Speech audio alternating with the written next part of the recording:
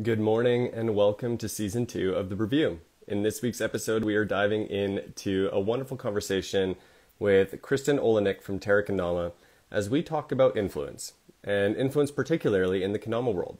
I think there's an underlying belief in this community that you need to be big, you need to have lots of followers, and you need to be sponsored to have an impact in this space. And fundamentally, I don't believe that to be true, and I'm super excited to bring Kristin on here to get her insight into the matter, as Kristin has played quite an incredible role in building up the Kendama community without having to have a big face in the community.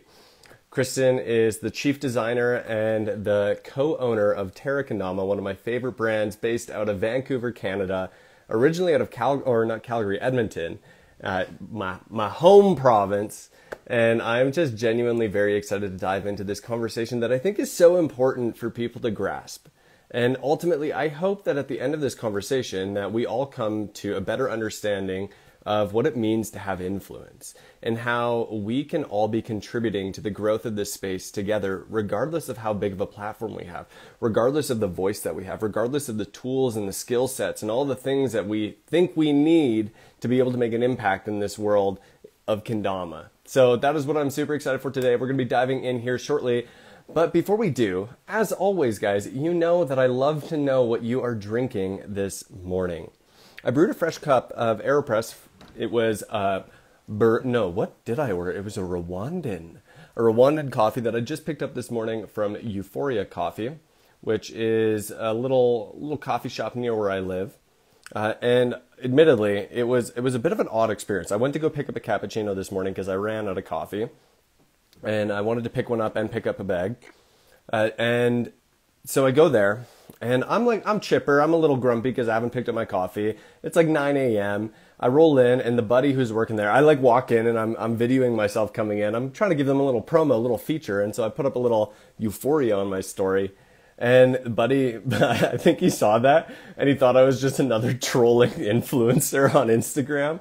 And he definitely gave me a oh yeah, what kind of coffee you want? And gave me I don't know if he was new or if he was grumpy, but definitely didn't think I knew anything about coffee. I'm like, oh yeah, I'd love a traditional cappuccino, and I'm gonna pick up a bag of beans. And he's like, oh yeah, do you want some dark roast beans and stuff? And I was like, dude, I'm coming to a third wave coffee shop. No one's getting dark roast here. Come on.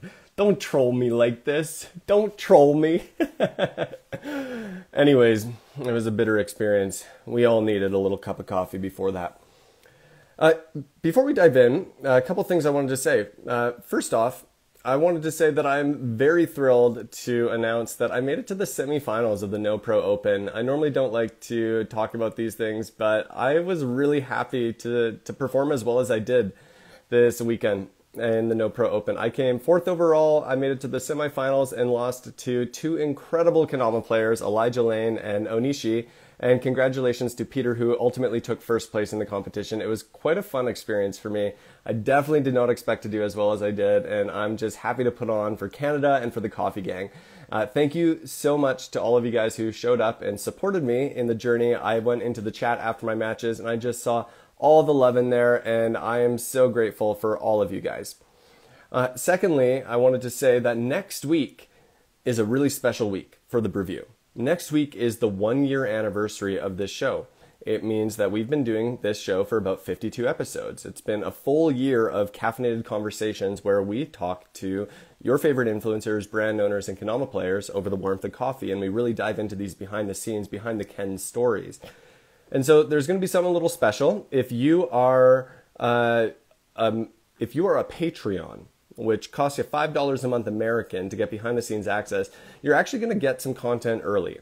We recorded a really special episode of the Brewview for next week ahead of time. It's not going to be live, and it's only going to be available on Patreon for the first week, and it's going to be live this upcoming weekend. There's no live recording going on. There's not going to be a recorded episode this upcoming weekend, and it will only be available on Patreon, and it's in a video format, and will also come in audio format there. So that's going to be coming up this weekend. It will be made publicly available the week after, but I'm going to be taking a week off from Brewview afterwards to just rest, recoup, and reset for the new year of Brewview, or the second anniversary, or moving into the second year. Anyways, there's going to be a lot more to say, and I just wanted to say a humble thank you to all of you who have supported the Brewview so far. We have surpassed over 50,000 in total views, listens, watches, downloads of this show in a year, which is absolutely astronomical. And there are some really cool things coming up this next week. Not only is there a special episode of the Brewview coming, but we're going to be doing a big giveaway. And I want to leak a little bit of the details, but I want to be a little bit sus about it too, because I think it's really fun. There's going to be an epic giveaway next week regarding the celebration of the 1-year anniversary of Brewview. It for sure is going to be including one of these mugs. It's going to be including a bag of coffee from one of my favorite coffee roasters. It may or may not include a kendama that is associated with kendama or with coffee. And it is also a sponsored giveaway from a really big brand that I am incredibly stoked about. And it is not a kendama brand. And I had no expectations when I reached out to this company about sponsoring this giveaway. And they were pumped. They were stoked and they are a part of it. And I can't wait to tell you. The Patreon members already know because I shared about it on my story. So if you want to know early and get an insight into the giveaway, subscribe on the Patreon and support the show. With all that said, last thing I want to say is we are about to dive into this conversation. And if you have any questions that you would like to ask Kristin today as we dive into kendama design, influence, Terra Kendama, Vancouver, the Canadian kendama scene, and all of that goodness, drop those down in the Q&A tool below, and we will be diving into your questions in today's episode. So without further ado, let's get Kristin on here and let's dive into this week's episode of the Brewview. If you guys could join me by tapping that heart button down below as we welcome Kristin onto the show. Hi. Kristin, welcome here. Thank you. Thanks for having me. It is my privilege and my pleasure. How are you doing today? Good. Morning, just relaxing. Absolutely. Are you at the Terra shop or what is this? This is our apartment. Oh my goodness, you guys got a forest in there. What's going on there? Oh yeah, no, I could literally point to any corner in this place and you'd find a plant of some kind. Yeah. I have a few plants in my room, but they're all fake because I am a terrible, botanist? Is that what it's called? Someone who looks after plants? Horticulturist maybe? Horticulturist, yeah. Botanist, whatever it's called, I'm bad at it. Mm-hmm.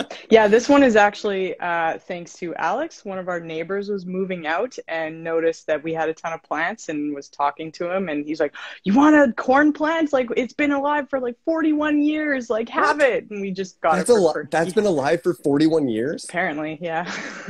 That's insane. And we kind of just adopted it like maybe a month ago, so...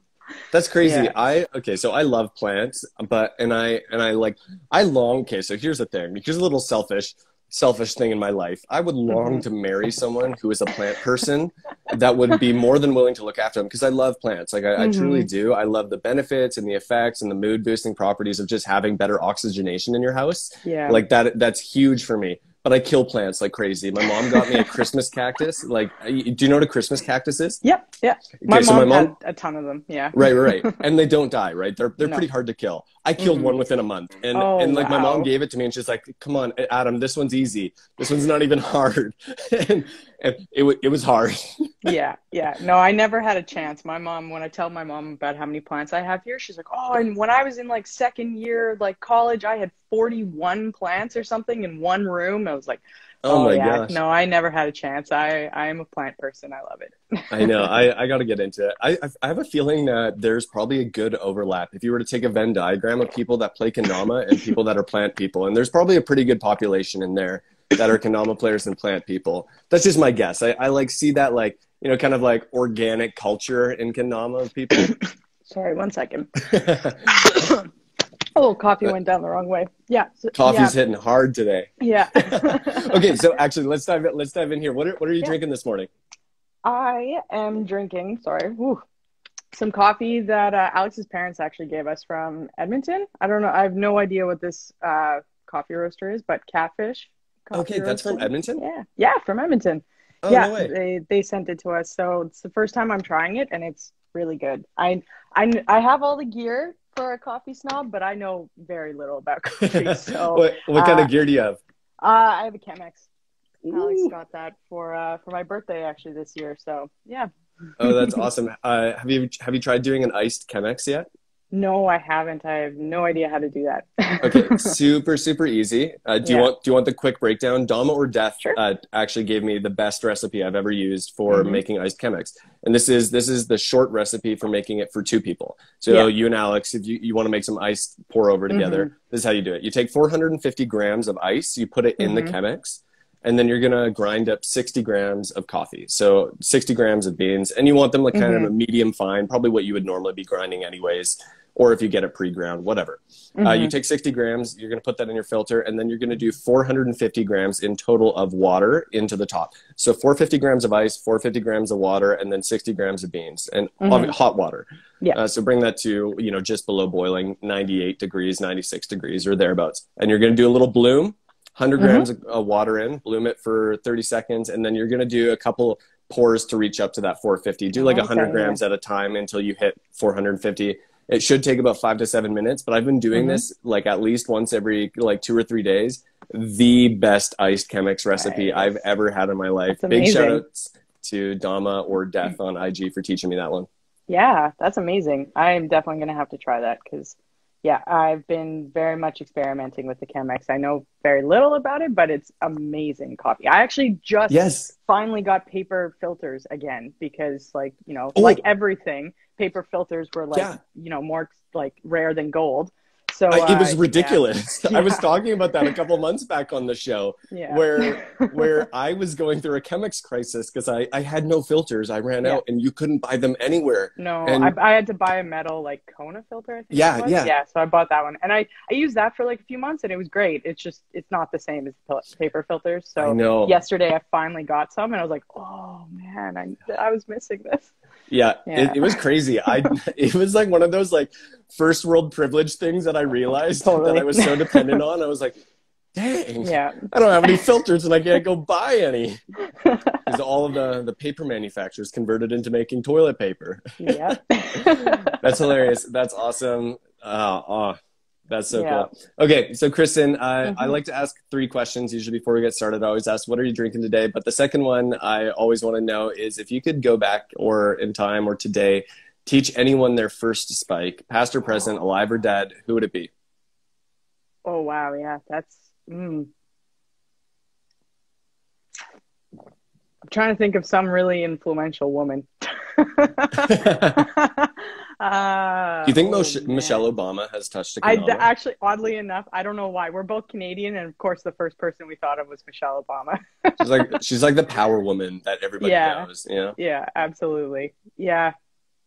Yeah, I guess in lieu of someone else for sure. Yeah, like Okay. Michelle Obama. Let's do that. Some very Okay. influential woman who like could see the potential to just like for kendama and to spread it to more people. And yeah, there She'd you write go. a book about it too, and it would She be a would. New Yeah. York Times bestseller. Absolutely. Yeah. Do you think she'd be good at kendama? Like just like innately, looking at Michelle Obama, do you think she'd be a shredder?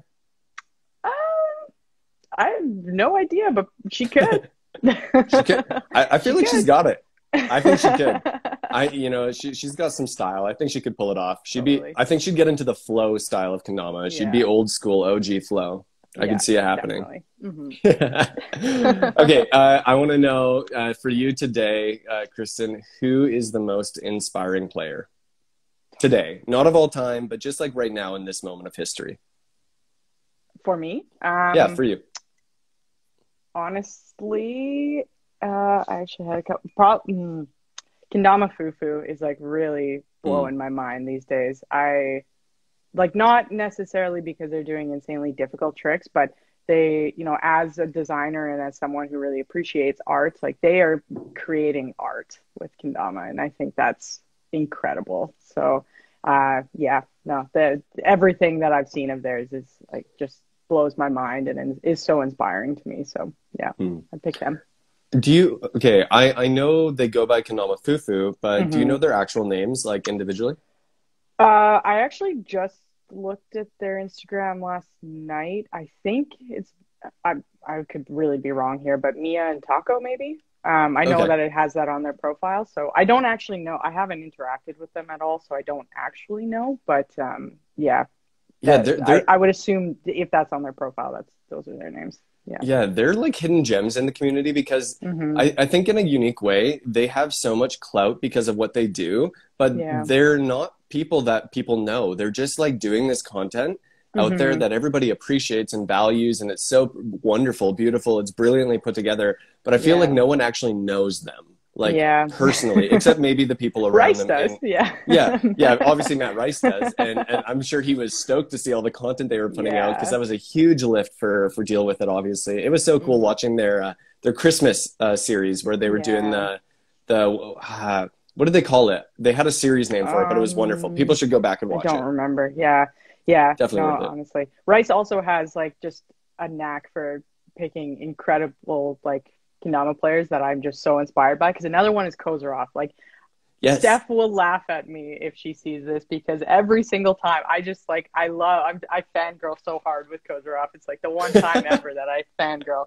But yeah, no, she's amazing. Just like it's performance art and I love it. And like yeah. Yeah. Yeah. Oh, absolutely.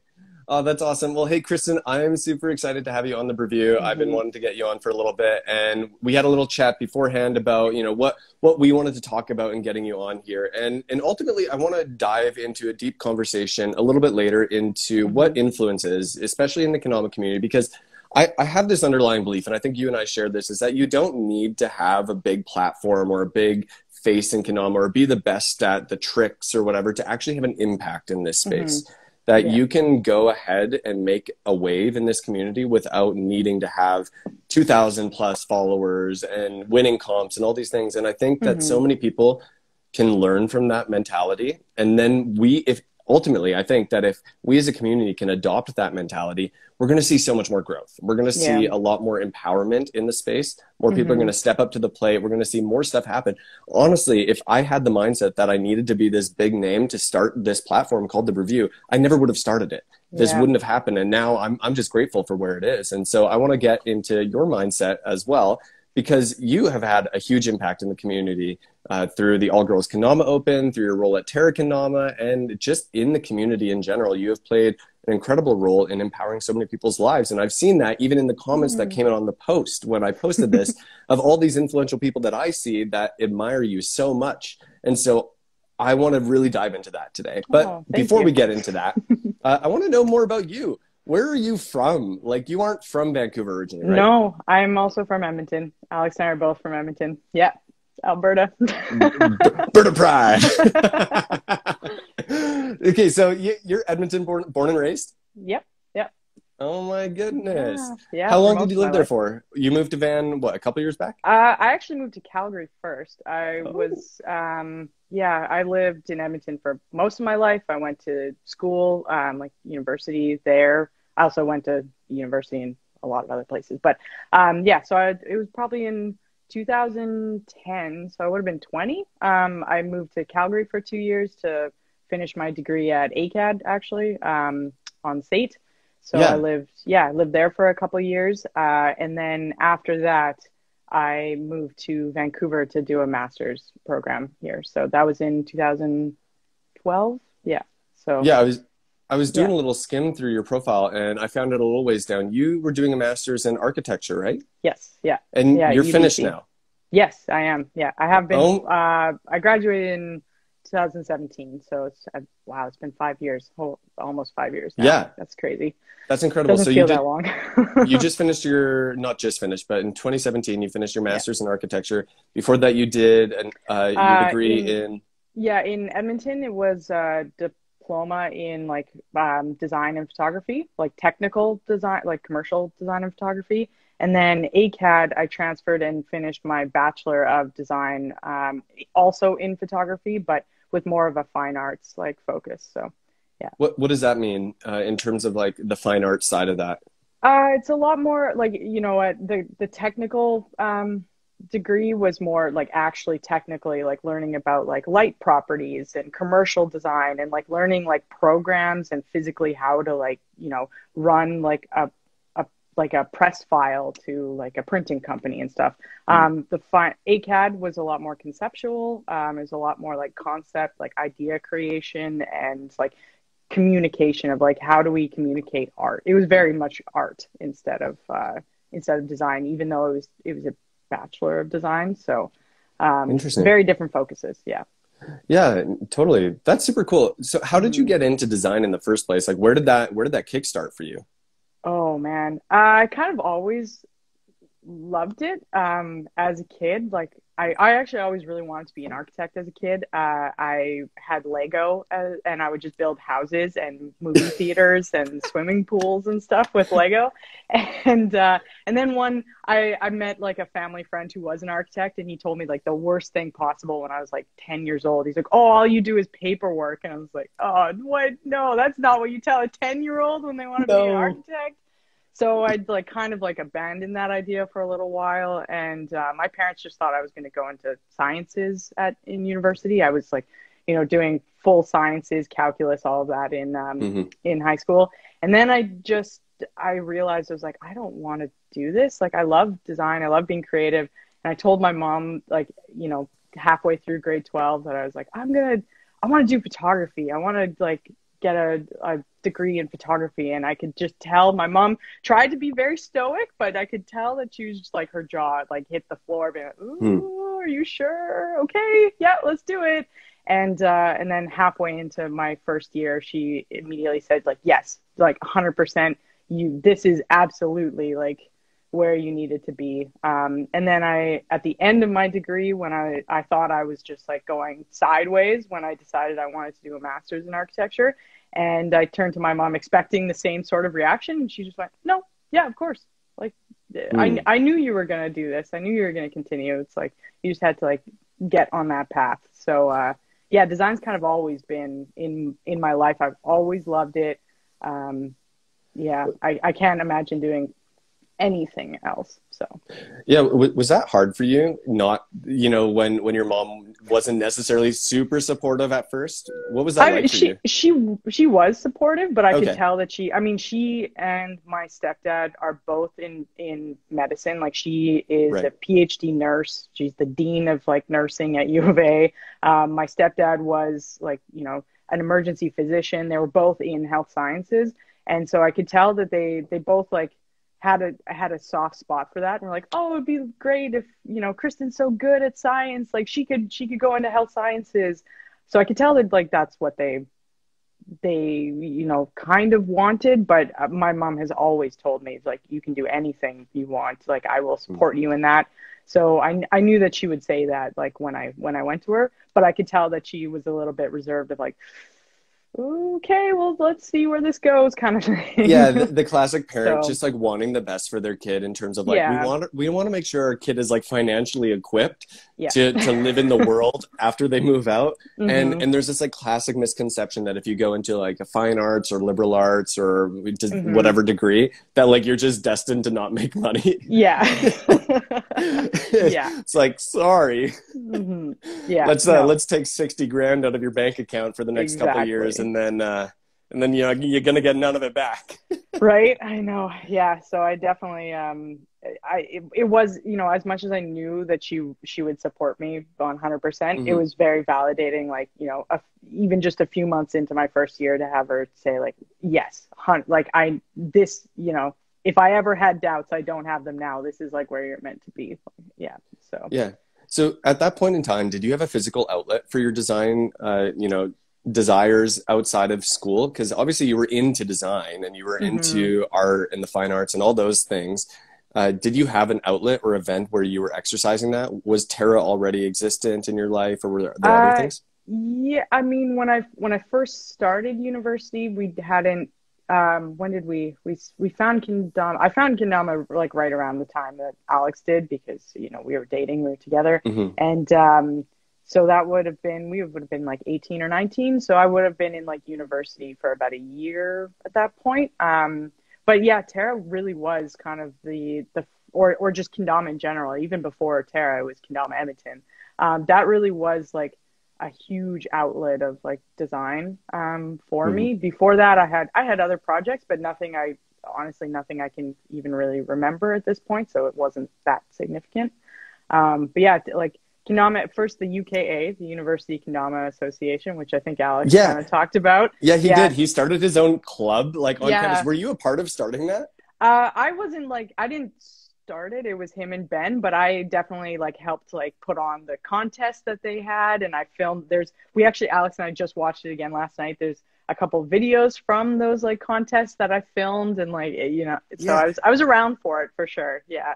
He even put out a booklet that was kind of like, Kendama's good for your health, and like with like some tricks and stuff that I took photos and like helped him lay it out, because of course I was in design school, so like any sort of like real world application for design, I was like jumped on it. So like, and then Kendama Edmonton, all those videos, pretty much from like edit 7 onwards. I helped film all of those and put them together. Like Alex and I would like collab on editing them, and so that was probably one of the biggest like first real outlets for design, where I could see my design like taking form and actually like living in like the real world and in some tangible way. So and that's a different type of validation too. Like I know that when you're in school and so you create a business plan or whatever your like degree that you're doing, and you do an assignment and you get a grade back on it, there's a sense of validation there. But when you actually put something out into the quote unquote real world, and then real customers or real people are giving you feedback and they're like, this is dope, this is sick, this is whatever.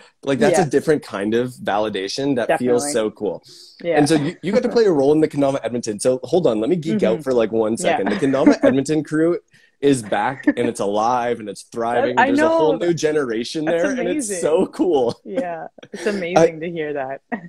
Do you know any of the people that are still like up and active there? Like there's Ray Bulato and Thomas Boyven and Ray Bulato. I definitely recognize that name. I don't actually know if I've met him, but I definitely recognize the name, like for sure. Yeah.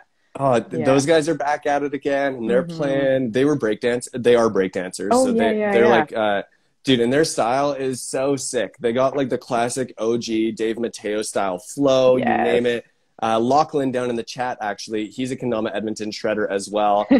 He has been popping off. Like he has gained so much confidence in his play that I've seen recently. Like the Kendama Edmonton, let me just like shout out to the Alberta squad right now, because it's elevating. It's definitely like coming back to life. I think amazing. I'm proud to say I've played a little role in helping rebuild the Calgary scene and the Edmonton scene, and I'm just so excited. It's so fun to see it come back to life, because I remember when I started playing, I was in Saskatchewan when I first started playing Kendama, and I had seen what was happening in Alberta, and I felt like I was missing out. Because this is where everybody was in Canada, outside of maybe Ontario and Vancouver. And I was just alone, and I saw all of this stuff happening, and I was like, Alex Smith, and at this point, I didn't even know who you were, and we're going to get into that, because you actually have played such a pivotal role in developing Terra and Alex and all of these people that are, the quote-unquote influencers of this space, but you were really a part of that the whole time. And it was just something humbling now for me to be a part of, and I'm just curious, are you proud of where it is today and like being a part of that? Yeah, honestly, like, again, like kind of prepping for this, just going back over like all of that. Alex and I watched all of the Kendama Edmonton edits like from last night. And where are they? Sorry, on YouTube, it's Kendama Edmonton, like is the channel or whatever. Okay. So they're not on Terra's, but yeah. So if you search Kendama Edmonton on YouTube, they pop up. And they were so just nostalgic, because it was really like taking it back to a time. Like I didn't realize until last night again that we filmed like 4 or 5 of those in one summer. I was like, how did we have this much time? And I was like, oh wait, we were like university students, like, on summer vacation with nothing else to do. It's like, this is how we filmed that many in one summer. And they were just so nostalgic and like wonderful. It was a really great era of Kendama for me personally, because it was just so like new and exploratory, and a great creative outlet where I was learning all of these like new design ideas in school, and actually getting to like put them into use, like in, a silly creative way. And yeah, it was a great time. Yeah. Yeah, that's so cool. And I mean, looking back at that time, when I was in college, and I think when most people look back when they're in like high school or college and university, it's like you don't realize how much free time you actually have to put into these other side projects, that when you finally like go into working full time and you got your bills and whatever, it's like, oh man, filming and edit's kind of scary now. Yeah. But there was also just such a like euphoric sense of new back then, Yeah, where it was definitely. something new, and obviously you experienced that. You were creating designs, and it was just something that had momentum behind it, and you were a part of it, and you got to exercise a lot of stuff. And so, yeah, talk me through a little bit of the development, both in your personal life in that university college scene, and Kendama Edmonton, and your design. Oh man. I mean, a lot of it, like real, like Kendama Edmonton, it was just kind of like, this is a fun like outlet, like whatever. That I didn't really think that it was at the time. I didn't think it was that connected to design, but it obviously is. And in retrospect, I recognize that. It was more when like Terra started like forming, because that was probably, that was in like 2011. I would have been in like third year at McEwen, so I was kind of like, and you know, I'd been in like design for a couple of years, like in actual like school. Wait, so you went to Grant McEwen? What years did Yeah, you go there? 2007 to 10. But I was at the arts campus, so they cloistered us all away from everyone else. They're just like, yeah, no. I almost went to Grant McEwen. I got a scholarship Really? to go there for their Nice. cross country team. I did Oh, not want to nice. do cross country. Yeah. Like I was decent at it, but I like didn't actually love running, so I never ended up going. But I almost went there. I was like, oh, maybe I would have overlapped a little bit, and I could have been a part Yeah. of the Kendama Edmonton story. But not quite. I would have gone just a couple years after. Yeah. Anyways, sorry. Yeah, no, and but it was more when like, yeah, Terra was starting to form, like Alex and Ben were like putting it together, and they were talking about, you know, oh, we played Kendama for a few years, we can start to make these and everything. And they were just figuring it out as they go, as we all do. And I remember they were trying to figure out how to like put a website together, and how are we going to sell these online, and like how are we going to take photos. And at the same time, I'm like, you know, right there having like taking web design classes and like getting a degree in photography. And I was like, no, like step aside, let me handle this kind of thing. So it was like very much like a just, you know, we were figuring it out as we went, but just, yeah, like use it, like really good timing, oddly enough, just because I was going through all this in school and learning it, and it was like so fresh in my mind that it was a great outlet. So yeah, design school really pushes you and tests like your idea about like absolutely every object and everything around you. So it's like, I don't know, I kind of like equate it to like when I see like, you know, skaters saying that like everything they see is a handrail. When you're in design school, like everything you see is like an object or something that was made by another human being that, you know, like that can be analyzed and Interesting. and discussed and critiqued and figured out. And like a lot of the time, really good design is invisible. Like people don't notice it until it goes wrong, until it's bad. But design school really taught me to notice the good design, the design that's invisible, that's like, you know, right at your fingertips. Like honestly, like a Chemex, like it's so minimal and it's so like, it's so utilitarian. And yeah, it's the little subtleties. Beautiful. Like on a Chemex, it has like that little like nipple thing on it, the little bump, and that's intentional so that it holds its integrity.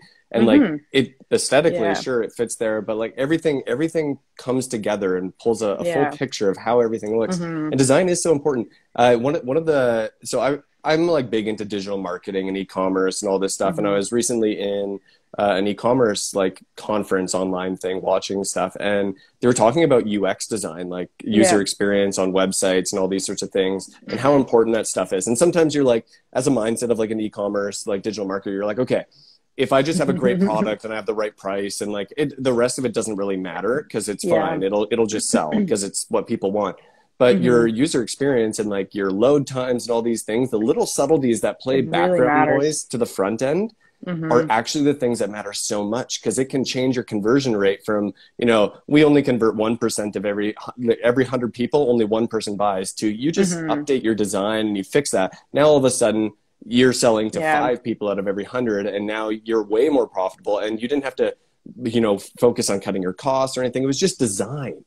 It was just how it looks. Yeah, and so like a good example of that too, that's, you know, kind of relates to Kendama, but also everything, is packaging is like, you know, something that I've like thought about for a long time, and I'm obviously not the first person to think about this, but is, you know, packaging, like, I mean, actually Apple is probably one of the best companies I've ever seen for this, is the user experience of just how do you open the box? Like, you know, just literally opening the box and the product's right there. Yeah. It's not like some blister pack that you have to like find scissors and like you cut your finger when you're opening it up. It's like that experience is really important as well. That like as, airtight pop of the box when you're lifting up your all of that is so. The whole process of that is really important. And also just like, what do you do with the packaging afterwards? Like, do you hold on to it? Do you just immediately toss it out? Like, you know, that like design is so much more than just like the one product that you're hoping to sell. It's like the entire like lifetime of that product. It's the entire lifetime of the experience of buying it and engaging with it. Yeah, it's really important. Yeah, I was just thinking about it. I have my old Apple phone case, and I use that to hold all of my like string repairs, old stickers, extra strings and stuff. It's because it's such a like, I don't know, like the aesthetics of the box itself has value to it. And if you try to sell an iPhone without a box later, your value goes like, everybody, people in the chat, they're like, Adam frantically looking for the box. I am, because it's somewhere around me. I just don't know where. I think it's in my drawer over there. But no, seriously, design is so cool. And I see that even in coffee. I'm sure that a lot of my favorite coffee brands don't necessarily taste that much better than another brand, but the design and the aesthetics of how I receive the coffee, whether it comes from a website that's been really aesthetically designed, that leads me to buy their product and sign up for their subscription, and then ultimately arriving in this beautiful package, and I pop it open, and the way that the bag's designed and the whole experience to the moment that I finally pour my cup and take a sip, I now have an entire layer of subconscious that's on top of my cup of coffee that is elevating how it tastes. Even though the actual taste isn't any better or worse of the product, but because of everything else, I've experienced it so much better. And design, that's design, right? Yeah. Oh, yeah. I geek out on, oh my gosh, I can't talk. I geek out on this hardcore. Okay, so I'm curious then. You were the one who originally designed the Terra Kendama website, right? Yes. Yeah. Talk to me about I still work on it. It's like, it's never finished. It's always like being updated. So yes, I still do it. Yeah. Always a work in progress. Let me first off say, I think the Terra Kendama website is probably one of the best websites in the Kendama community. In terms of like the aesthetics and the design and like it's actually been designed by someone who's designing. You can even see it on the custom page where it's like create your own Dama. That page in particular, I think, is really, really well done from a designer's perspective. I think you guys have a very good design in the Kendama community for sure. With that said though, talk to me about that journey of developing the website, because you were getting into this in like 2010-ish. Yeah.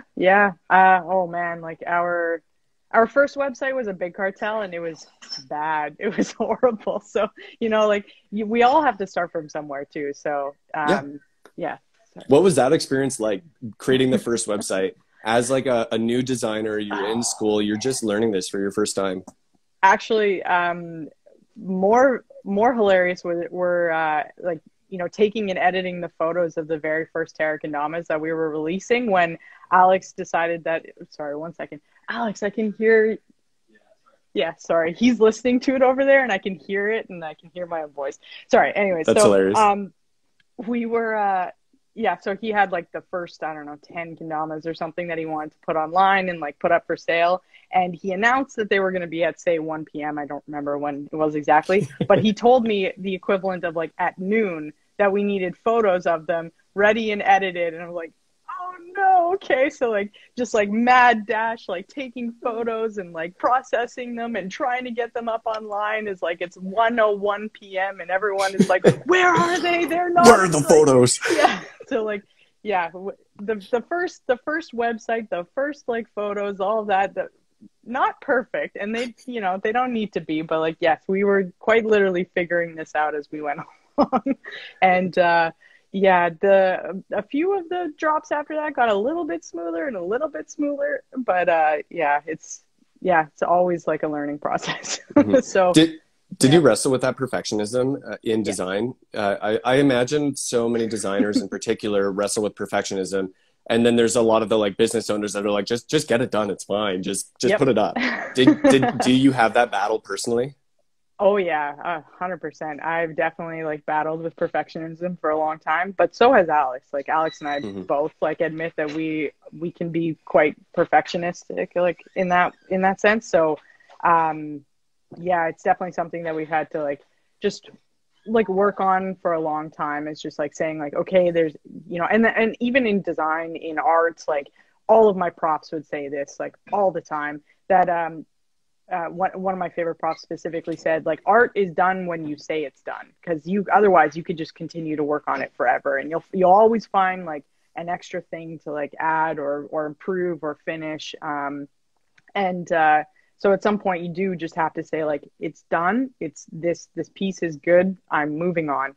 And same thing with all of the architecture props that I talked to. There was so much like crossover between all of this. Like a ton of my props would say that an artist, like an architect's work is never finished because they are always working on the same detail throughout their entire life. You know, it can be across several buildings, several projects, but they're still trying to like perfect that one thing that they're trying to look for. And like each design, each building, each like photograph gets closer to what they think that like is perfection, but it never quite reaches there. It's very similar to the concept of like Kaizen. It's just like continual self-improvement. Yeah. Change is good, and we're always improving. Yeah. And I love that about Kendama, right? You're never going to hit 10 out of 10. You're never going to be perfect. There's never an ultimate. You can always add another because it's a flip. moving goal. It's a moving goal. Like you think, you know, like when we started Kendama, we literally said out loud several times, like the day I learned to lunar, it's done. I mastered Kendama. And it's like, then you realize that there's so much more. So like, it's a moving goal every single time. But a good thing. Yeah. No, totally. Absolutely. And I think that there's like two ways that you can approach that philosophy of Kaizen, where there's no real tangible finish line. You can either humbly accept that and then proceed anyways, or just fall into paralysis and be like, well, if there's nothing that I can achieve, you know, ultimately at the end of this, then I'm just not going to do anything. And I think that depending on the type of person you are, you're going to find a lot more joy in life if you humbly accept the fact that you're never going to be perfect and that you can always improve. Right? Well, no, yeah. I've been reading a little bit of Stoic philosophy, so I agree with you. Who are you reading? I'm mostly secondary text, so I haven't actually read like primary texts of Stoic philosophy, but I really, really loved Epictetus, and Marcus Aurelius as well, a little bit, but Epictetus was really fascinating. So Are you studying philosophy or is this leisure reading? The leisure reading, leisure reading, kind of pandemic induced leisure reading. I love philosophy. I used to be a big reader, especially in college. I went through 1 year where I tried to read a book a week outside of my course text, which was a very ambitious goal that ended up sewering a lot of my headspace during that season. But I made it through I think 20 books or something that year, which was way more than I ever would have read anyways. And I'm grateful for it. And I read a couple of philosophy books. I don't even remember which ones, but I love philosophy, business philosophy, all that stuff. I just love nonfiction writing because it helps me to think more broadly about the world. And I was just curious what, obviously you appreciate that kind of literature. Yeah, absolutely. That's cool. That's super cool. I think more people should read philosophy. I love that. Or psychology. They're one of my favorite books. Have you read Man's Search for Meaning by Viktor Frankl? No, I haven't. I'm going to write that down. Man's Search for Meaning. Yeah, I think it's one of the greatest books any one person could ever read. Viktor Frankl was a psychologist. He was a Jew in Nazi Germany in an internment camp. And he was wrestling through kind of like a Kaizen-like philosophy basically he was taken into this concentration camp and he was trying to find meaning, or basically he took the opportunity. He was like, I'm here, I'm a psychologist, I'm going to do a psychological study essentially of the people that are here with me in this concentration camp. Yeah. And he began to analyze, who are the people that survived and did, lived in this concentration camp and who didn't. And he had all these assumptions that it's going to be the people that were muscularly strong and the people that were, brave and courageous and all these things. And those weren't the people that actually did well in the camp. It was actually the people who found meaning in something intrinsic, something deeper that couldn't be stripped away, because everything was stripped away from people. Your muscles, they ain't lasting. If you hold your meaning and value in things that are tangible or complete, like your home or your money or your job or any of those things, all those things can be taken away from you. But for him, he was like, what are the things that I can hold on to that can never be taken from me, no matter what? And then he comes up with this whole philosophy. And I mean, I could talk about this book for a long time, but logotherapy is basically his practice of finding meaning. And he talks about that at the end of the book. Anyway, really fantastic book, emotional, but good one. Yeah, I'm definitely going to have to check it out. Yeah. Okay, so back to the design, back to Terra a little bit here. I want to know, journeying through the early phases, what were some of the challenges that you faced in design and associated particularly with Terra Kendama and the growth of the company? Oh man, primarily because it was designed for like myself and for us.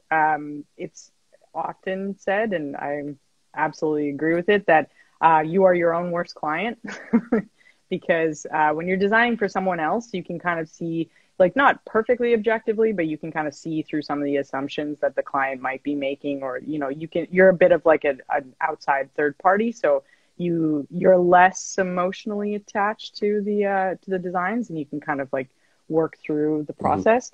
But when you're designing something for yourself, like, perfectionism hits hard. It's really tough to like remove your own like emotional attachment to it and say, like, is this really good? Like, is this actually is this actually saying what I want it to say? Is it solving the problem that I want it to? Or am I just holding on to it because I personally like it? So that was, and we still go through that all the time. I still do that. So that's tough, but I'm getting slowly better at it. I have like mechanisms for that as well. So yeah, it's that's definitely the biggest challenge, and that's been like the number one challenge over the years, is just making sure that I can find time to like step away from it and like really look at it again and say, like, do I just like this, or is this actually achieving the goal that we're trying to achieve? So yeah. Do you feel like you've gotten more confident over time? Yeah, a bit. Yeah. Imposter syndrome still kicks in every once in a while, and I think we all experience that. But yeah, it definitely, just the more you do it, like, kind of like creativity, I like kind of view it as like a bit of a wheel in motion. The more you do it, just the more it comes to you, and that helps, like, knowing, having just like a repertoire of like, past designs that I can look at to, give me some confidence and move forward. At what point did you realize that, your design, or when were you most maybe proud of your designs in relation to Terra Kendama? And then also, like, outside of that, I want to know kind of what you do outside of Terra Kendama, because you obviously went on to do a master's of architecture, and I don't think Terra is in the architecture business of building buildings. So I kind of want to know where the overlap in the there's actually quite a bit of overlap with that, but probably most proud. The first thing, I mean, there's probably a few of them, but the one that like really jumped out at me was when, Alex and I have been to Toy Fair several times with Kendama USA, but New York Toy Fair? Yeah, the New York Toy Fair. It's the second biggest toy fair in the world, just after Nuremberg, I think. Crazy. I might be wrong on that, but so we've been there several years with Kendama USA, but the year that we actually had, it was with Kendama USA still, but we had a Terra Pill booth at Toy Fair. I think that was one of my proudest moments, actually, because I designed the entire like booth layout, and like Jeremy was amazing from Kendama USA. He was amazing. He helped us like put it together. And there was a group, like halfway through the fair, there was a group of design students that came with their it was like some kind of field trip that they were taking on, just to like look at booth design and stuff. And they all like just loved our design, our booth. They like kept coming back to it and said it was like amazing. It was like very like much like a humbling moment. It's like, it's like design students like my booth. It was like, it was like a moment where it's like, I feel like an imposter, like, but this is amazing. So that was a very, very proud moment. It was the classic student becomes teacher moment. Yeah, definitely. For a moment. So that's so cool. Yeah, that was a very cool moment for me. Now, you've done a bit of traveling for Kendama and gone around outside of the New York Fair. Where have you all been for Kendama? Maybe it's a long list, but what are a few of the places that you've been? Oh man. Okay. So, I mean, Alex and I travel. I mean, we've been really lucky, very privileged that we've grown up with traveling families. So I've just been traveling a lot throughout my own life. And when we were, you know, like in the Kendama Edmonton days, we kind of just used like traveling as an excuse to just go to Kendama events as well. Like we kind of like coupled them with traveling that we were already doing. So, I mean, we went to the original like Ken Garden battle, one of them, Ken Garden battles in San Francisco, been to battle in Seattle, 3 of them. I've been to Japan. Oh, I don't even know how many times. I've been to the Gloken Cup, and I think the only Kendama World Cup that I missed was 2019. Like, yeah, I think we've been to every other one. You've been to that many World Cups? That's insane. Yep. Yeah, we've been to all of them. Yeah. So except for 2019. That's what, 5, 6? Gloken Cup was 2013, and then 14, 15, 16, 17, 18. So 5. Yeah, I've been to 5. Holy. Yeah. That's a lot of times to go to Japan. Yeah, I know. That's awesome. I've been 6 or 7 times to Japan, I think now. So did you go to Catch and Flow as well, or did you go outside No, of that's Kendama? that's the one event that I haven't been to. I really wanted to go one year when they were doing the all girls like Kendama event like the day before, and it conflicted with school and I couldn't go, but I really wanted to go. But yeah, we've been to EJC as well. We went to EJC when it was in Poland one year. Yeah, a lot. You've been I'm probably all over missing the world. some, but yeah, I've been all over the world. I've been incredibly lucky and privileged to travel all over the world. That's super for cool. Kendama even. Yeah, I remember. So we were chatting about this before, but for those that don't know, I mean, I'm kind of more just hashing this, but I had briefly encountered you or met you, and I had recognized you. Yeah. I was telling you about this MKO 2018, I believe it was. Yes, we were in Mall of America. I was sitting there. I think you're even on my like MKO 2018 edit. I like did a vlog of the whole thing, and there's a scene or two in there that I think you're in the background next to Alex or whatever. And I had no idea who you were, but you were hanging out with all the people I thought were so cool. And I was like, oh, these are all the legends. And like, I never talked to Alex once, but I definitely wanted to because he was like the Canadian, Kendama USA. And I'm like, I'm Canadian. I need to chat with this guy. But Alex is big, like, and he's got a like resting face too. That is like, he does. I'm a little afraid of him.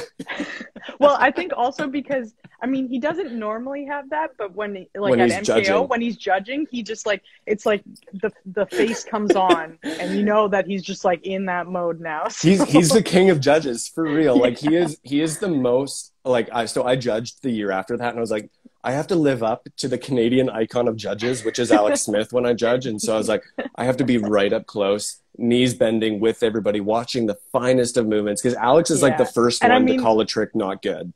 Yeah. And I mean, I think he would be pretty quick to say that he even got that demeanor from other people, like in judging, like, in like the days of like the Void, like at the BKA, like those days when they had competitions, and like Daniel Robinson, like I remember him coming back from MKO one year. He's like, Daniel Robinson just like went straight into like hardcore judging mode, and I just knew that it was time. Like I had to do it too. It was like, so, we're gonna step it up. But the point being is like I saw you there. I didn't know who you were, but I knew that you had to have been important in some capacity because you were surrounded by all of these other people that I had known and looked up to, but I didn't know you. But yet everybody there knew you. All of these really influential people, and I was like, okay, who is this person that is surrounded by all of these people I look up to, but I don't know who that person is. And I had seen you in vlogs numerous times on like the Kusa vlogs, or maybe it was on Sweets vlogs, you name it. And realizing that you had so much influence in this space of the Kendama community, yet you yourself may or may not actually be that big of a person in Kendama, but everybody knew you and respected you and appreciated you for who you were. And I'm just curious, like what was that narrative like for you building up to these moments and playing what I mean, maybe you would say, or I would say like kind of like a background role in the growth of Kendama through Terra or the Kendama USA. What was that like? I mean, I think it's just because I don't really seek out the spotlight. I'll be the first to admit it. I didn't have Instagram on my phone for like several years. I've always kind of like played the background role a bit because I love design. I love being behind the camera, behind like the work and kind of, I don't know, I feel like I just thrive at that quite well. So I was but I was always excited to be just a part of what was going on. And so, whenever Alex like was traveling, like we would travel together, I'd love to like be there and be a part of it. But I never really wanted to be like up front and center in the camera, like, in a ton of like our Kendama Edmonton edits and even the Terra edits, like I usually have a trick or two, but I never really wanted to be like full on in the spotlight. I just wanted to be there to help and like, help see like, my vision, our vision, like, the Terra's vision, Kendama USA's vision, like come to life. And so, yeah, I really enjoyed being a part of that and just pretty much down to like take any opportunity I could to like come along and work on stuff. And yeah, I remember like one year when Alex was going to Kendama USA, like to New York for the toy fair for Kendama USA, we were living in separate cities at the time. So I said, hey, like I would love to come out and just, hang out and see see Kendama, like see you, but like hang out in New York. And I ended up like just hanging out and helping out and working in the Kendama USA booth the entire weekend. I remember the owner, Jeremy, was like shocked. He was like, you're in New York and you don't want to just like go wander around New York. You want to actually like sit in this booth with us all day. I was like, yeah, because this is like where it's happening. I want to be a part of it. And I think just that willingness to like be around and help out and just see this vision like carry forward really helped me in a lot of ways. And the other thing is that I mean, when we first started playing Kendama, like, yeah, it was all on the internet. It was like just us making YouTube videos and like seeing, maybe the 11 other people on YouTube also making, Kendama edits. But really where the magic really was when we actually got to see each other in person, like on these trips. And I think that was like a huge role in kind of cementing these relationships and finding this network of people, was actually being able to travel and being able to see these people in person. So for me, for the longest time, kind of still to this day, even with the pandemic, like Kendama still is very much like an in-person thing for me. And I realize that that's not like the reality for a lot of people, especially in this world, like, in this year and whatnot. But for me, like, Kendama has always been like being in those rooms, like at those competitions, seeing people. So even if I wasn't that active on social media or the internet, Instagram, all that, where I was really active was just, being in person and interacting with people. So yeah, I might be in the background of a lot of like internet moments, but I was around for a lot of like the in-person stuff that's really important. So I cherish those for sure. Yeah, and I think that's the piece that people miss sometimes. It's like you don't have to be front and center to be an impact or be an influence in those spaces. And even going back to like our little conversation on design that I definitely want to jump back to in a bit. But the subtleties of the things that happen in the background, the people that are doing those changes, updating the user experience, updating the design of something, the people that you don't ever see front and center, they're the backbone of what's actually making it. And they're the people that are holding things down, bringing it together, whether or not that is from a design or that person who's your local guy at the jam who just hypes everybody up. He may not land the biggest tricks. He may not do anything, but he empowers everybody else, or she empowers everybody else to be better. And those are the people that I think are so valuable in Kendama that go so unrecognized in their roles and what they do, because they play such an important role to the grander community around them. And I think sometimes we forget about them and forget the roles that they played. Personal question. You can choose not to answer if you'd like. In the early stages of Kendama, Alex was introduced first, correct? Yeah. Or around the same time. I'm curious, was Kendama like a you and Alex thing together, or was it an Alex thing, then you came? And what was that dynamic like for you guys? I think I've only ever really had one other couple on the Brewview. We talked to Steezy Wonder a while back. We were chatting about like a Dama relationship and what that looked like. And I was just curious, like, was Kendama always like a thing that you did together, or do you think that Kendama is your thing and Alex's thing separately, or I'm just the dynamics of it. What has that been like for you? Yeah, I mean, when he found it first, he was like, a friend like introduced him to it and Hmm. he showed it to me and I was like, oh, that's kind of cool. And at first I wasn't like immediately like hooked or anything. Like Alex had one and I would play with his every once in a while. And he'd be like, "Oh, I got to get you your own." I'm like, "Nah, nah, I can just use yours. It's fine. I can just use yours." And so that kind of like went that way for I don't know, a few months, and then I think it was for my birthday that he got me a red Azora, and that was like my first kendama. And I don't even think it was when I first spiked it that it was like when I was hooked. It was when I got my first bird, and I was like, "Oh, Yeah. it's on now." And so yeah, I would definitely say that throughout the years, it's definitely something that we do together. I mean, like we run a company together. We've Hmm. traveled together. Alex has like his own entire role with Kendama USA and like as a pro, and like that's his role. That's his life with Kendama, and like, I don't need to be like a part of that. But I would definitely say that it's something that we've done together for a long time, and I've always just I've loved playing Kendama, but I also just loved like being there to like film tricks for him and Hmm. being there to like, if he's like working on a trick and he's like, oh, just either frustrated or not exactly sure how to like end it or something, it's like, I'd be there to like consult him on that. And like, he still to this day, when he's hand turning kendamas, sometimes he'll get to like a critical juncture and he'll come to me and be like, oh, I don't know if like it's like the Cerdo should be turned this way or this way. What do you think? And like, I feel like for a lot of like our kendama careers, it's been a lot of like, us just like consulting with each other and me being Hmm. there for like support and just the background like role. And I don't, some people don't like that, but I don't mind having that role because it allows me to work on like the things that I find to be a priority, which is just like the vision of like creating space and like, Hmm. and, helping kendama move forward. So, Yeah, yeah. that's beautiful. That's so beautiful. I love that. That gets me excited.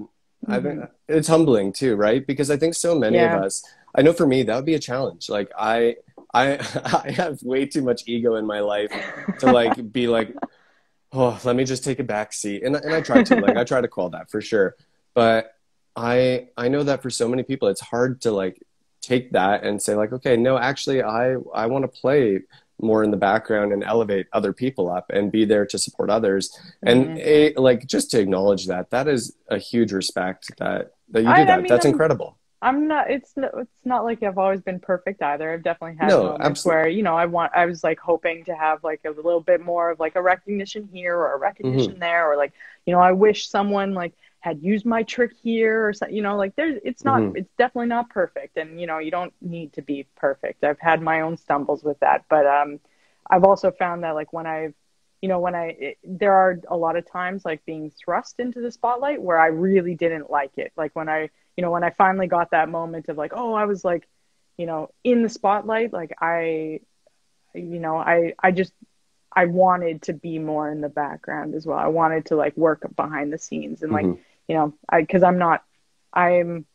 I don't know, I flip flop between being an extrovert and an introvert a lot, but I definitely tend towards more being an introvert. So, it's some like, yeah, well, I found that the spaces where I really thrived were spaces where I could just like, think about be methodical, think about what I wanted to do next, and like help move the scene forward for sure. Like, yeah. Yeah, and honestly, you've probably done more for Kendama in the role that you've been in the background and doing the unseen work that's Oh, empowered thank so much of the work that's been done in Kendama than had you just taken the opportunity to you. be like, Hmm. oh, let me just get as many likes on my Instagram posts and like let's build up my Yeah. followers. Let's make sure that I get seen by everybody. Like that can be such a waste of time when there are so many beautiful projects to be working on Hmm. that actually are impactful and empowering and just so powerful. and Yeah. and and I Yeah. think you've prioritized that so well, and now we've seen some of Hmm. the fruits of that labor. It's like, okay, would Terra Kendama be where it is if you were focused on chasing after all that stuff? Probably not. Would the all girls Kendama Open be where it's at if you were Yeah. doing all that? That's a Probably good not. example, actually. Yeah. Yeah. Cause that one actually was that I mean, I'm sure like, you can ask Haley about this as well. She might have a slightly different answer, but I remember that one of the biggest impetuses for like starting the all girls kendama contest and all that was actually the Crom Girls contest. They had like a girls only like video contest that Haley and I both like entered. I can't remember if Steph entered it, but yeah, so we entered it, and Haley and I thought, we were like, oh yeah, okay, it's gonna be one of the two of us that wins. And then Yumi came out of nowhere and just swept us both. It was like gnarly. It was crazy.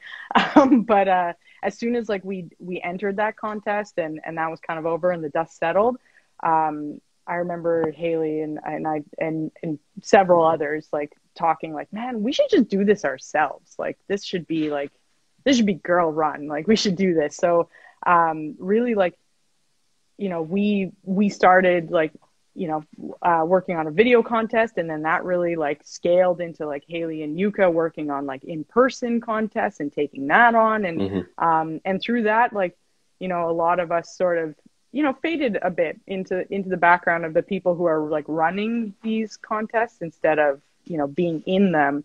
And I really, really enjoy that, because it's allowed me at least to see just so many more women in the community, allowed to like give them the space to like, you know, be in the spotlight, so to speak. And that's given me so much more joy and empowerment than, you know, my little like 30-second video that I had like on the Crom Girls like contest. Like so yeah, I've found that like creating space for other people around me is like a lot more like rewarding, I think, for me. Yeah, absolutely.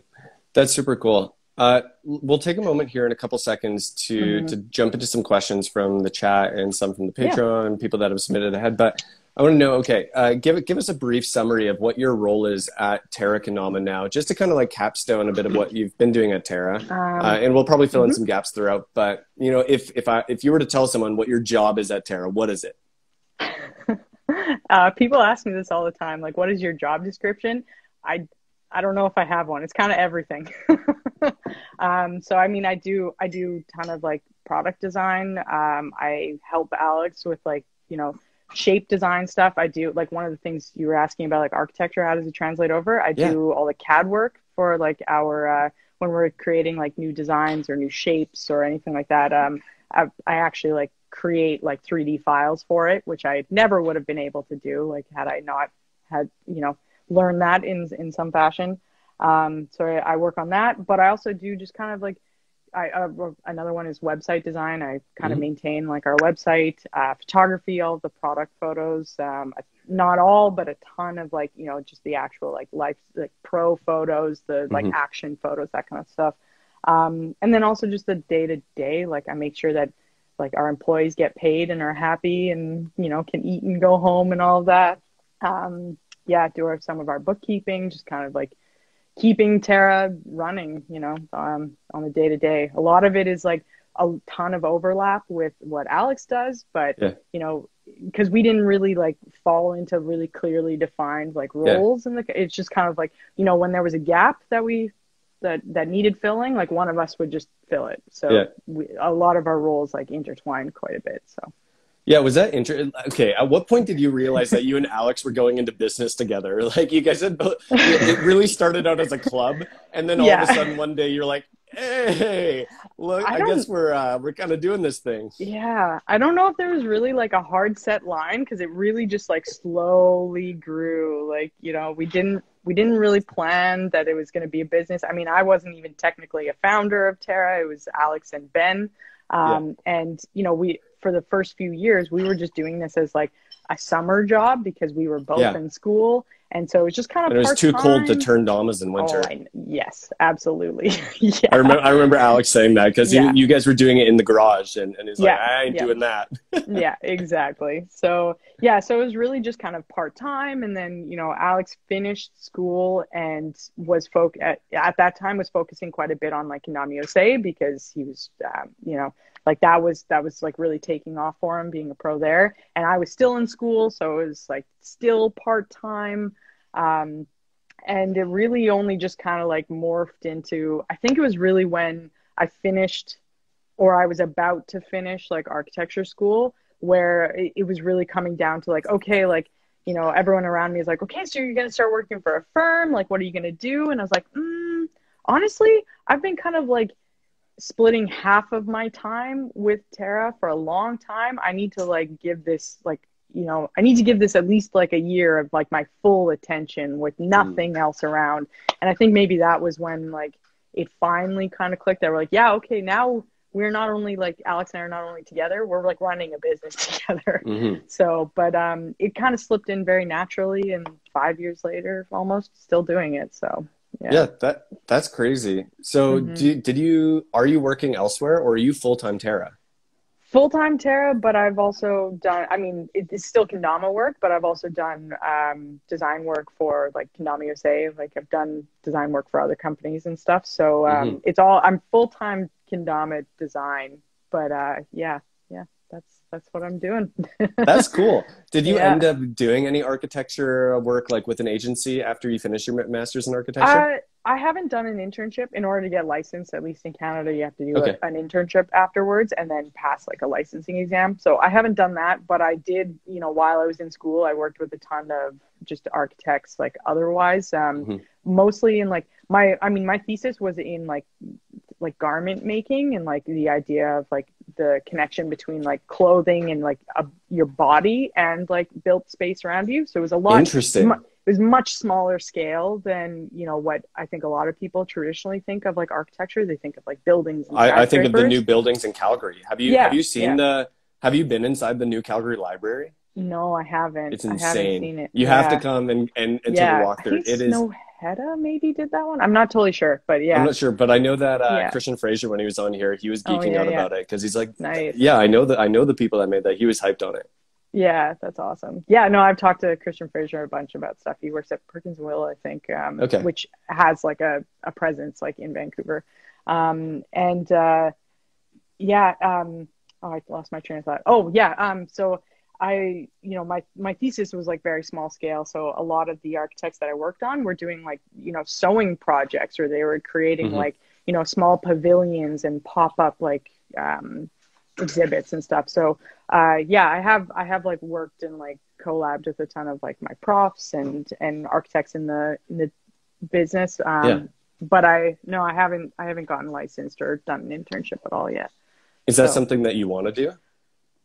I haven't closed the door on it yet. I'm not entirely sure. But I also feel pretty fulfilled, like just like using my skills in Kendama, because a lot of it does translate over. Like I said, I get to do like actual like product design and like use like those same sort of like skills that I use in architecture, but just on a smaller scale, on a different scale. But that being said, like I could still see myself being in the architecture world, like at some point. I'm just kind of, you know, seeing where like life takes me in my design right now. So, yeah. I mean, it's pretty rad to say that you guys are probably the only Kendama company, aside from maybe Sweets, if they consider Christian an employed, player, that has a master's of architecture on their team, helping them to design their Kendamas, which is absolutely nuts. Like, that's so cool. Thank you. I think that's awesome. Cool. Well, hey, let's take a quick moment here and let's dive into some questions here. We got one or two from the Patrons, and then we'll dive into some of the other questions. From Kendama Cares, this is everybody's favorite mama in the community asking or saying, first off, she says this: Kristin has been such an integral part of laying the foundation for female Kendama players. She would love to know if there is a milestone that we, the collective, the royal we, have realized that has surprised you, and one that we haven't, but thought that we would have by 2021. So I think kind of to summarize, you know, is there a milestone in Kendama that we've hit, or one that you thought we were going to hit, but we haven't hit yet? I don't know about like specific like milestones. Like, you know, if something's like, when I think of milestone, I think of like a marker of like we've hit like X number of something or whatever. But honestly, I'm really inspired, especially since I literally just re-downloaded Instagram on my phone like maybe a few weeks ago. So I haven't been that active in like the you know, online community. But when I when I downloaded and kind of like reemerged, I was really inspired to just how many women are in, and, non-binary, non-men, like, are in the kendama community. Especially people that I didn't know. Like, I think that sounds like hubris, but for a long time, I knew almost every single woman in the kendama community because there weren't that many of us, Yeah.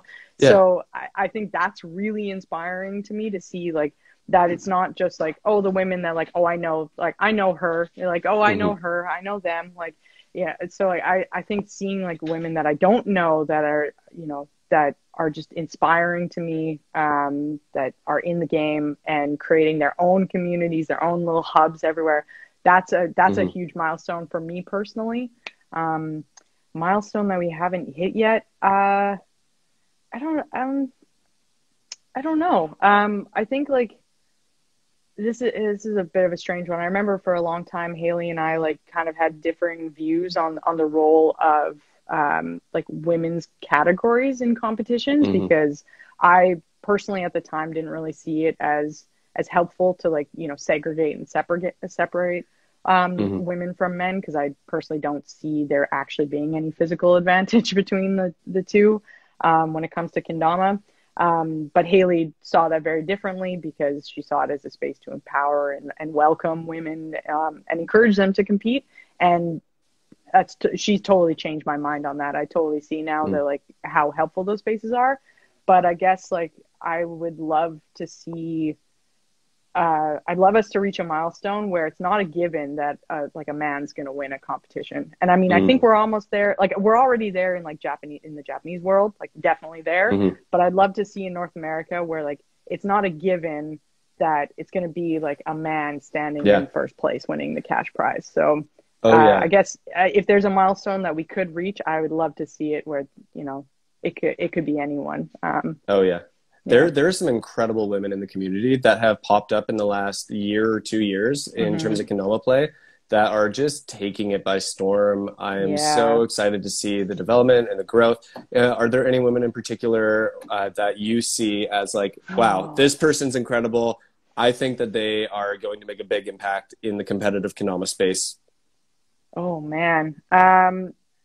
I mean, honestly, I'm not, like, again, like, I haven't been super connected with the online world, and, in-person events have really taken a hit the last year, obviously. So, honestly, I think, again, like, just all the Japanese players that we watch every year on, like, the, all girls kendama contests and stuff, like, seeing them grow up and, like, get just incredibly good. Like, I remember like, Noah and I think her name's Ito Koyama. Like, she's the one who had, like, all these years have had, like, a little pig, like, stuffed animal that she like plays with in in her edits.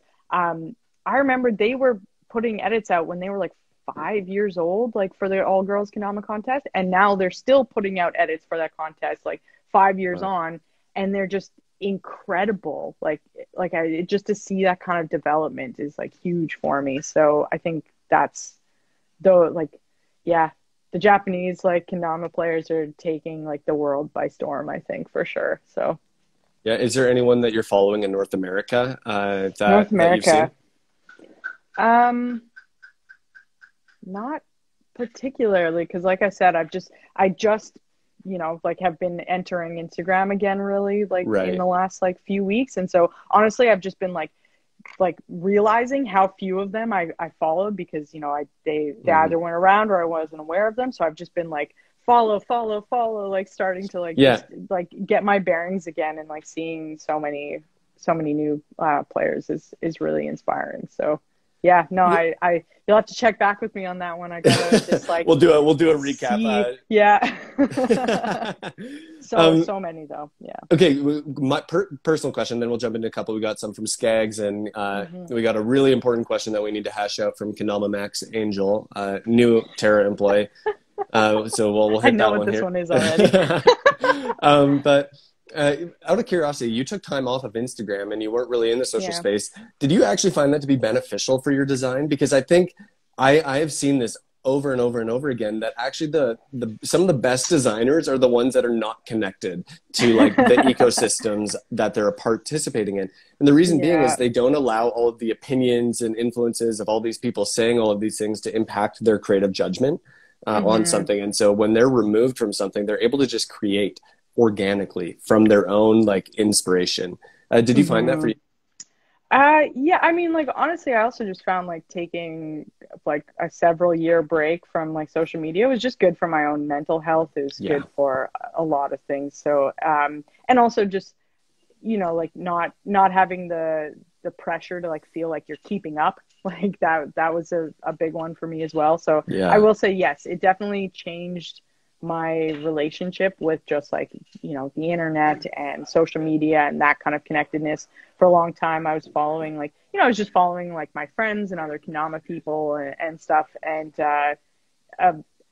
after I took a break and kind of started coming back, I just started following like other accounts, like just random like design accounts, architecture accounts, illustration accounts, and like just having like a bit of like more of an anonymous relationship with like the content that I viewed on the internet really like helped like just open up like my mind to like other influences, other like, you know, design aspects, and like really like that was freeing for me as well. So I think it did have a positive impact on my design, but not necessarily because I was just like completely cut off. It's just I changed my relationship with the content that I viewed. And I think that's really beneficial. I think people really need to like, to take that, like take in like Instagram and social media in like doses and like understand the relationship that they have with that content and those spaces for sure. I think I see this a lot in players in their creativity of play.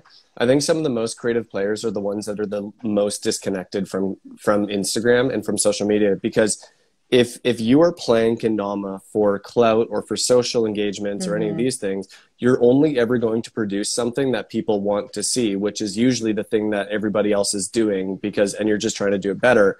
Whereas you look at a guy like Ben Harold, and Ben Harold takes like a year to go and just like live in a forest. I don't know what he does, but he literally comes back and then is so inspired with this new creative play style. And it seems so uninfluenced by the Kendama world that he's just organically created something that's unique. And he is maybe I'm totally off base, but I assume that he's probably less connected to the social Instagram world as a lot of the other of the other players are. I think if more people would just take the time to like just take a step away, they're going to come back with all sorts of new ways of playing Kendama or new ways of just approaching life in general, instead of just like trying to put out content that other people are already putting out. Like, definitely. Yeah. Anyway, that's my thoughts. Okay. We got lots of other questions. I can ask 100 of my own, but we want to hear what the people want to hear.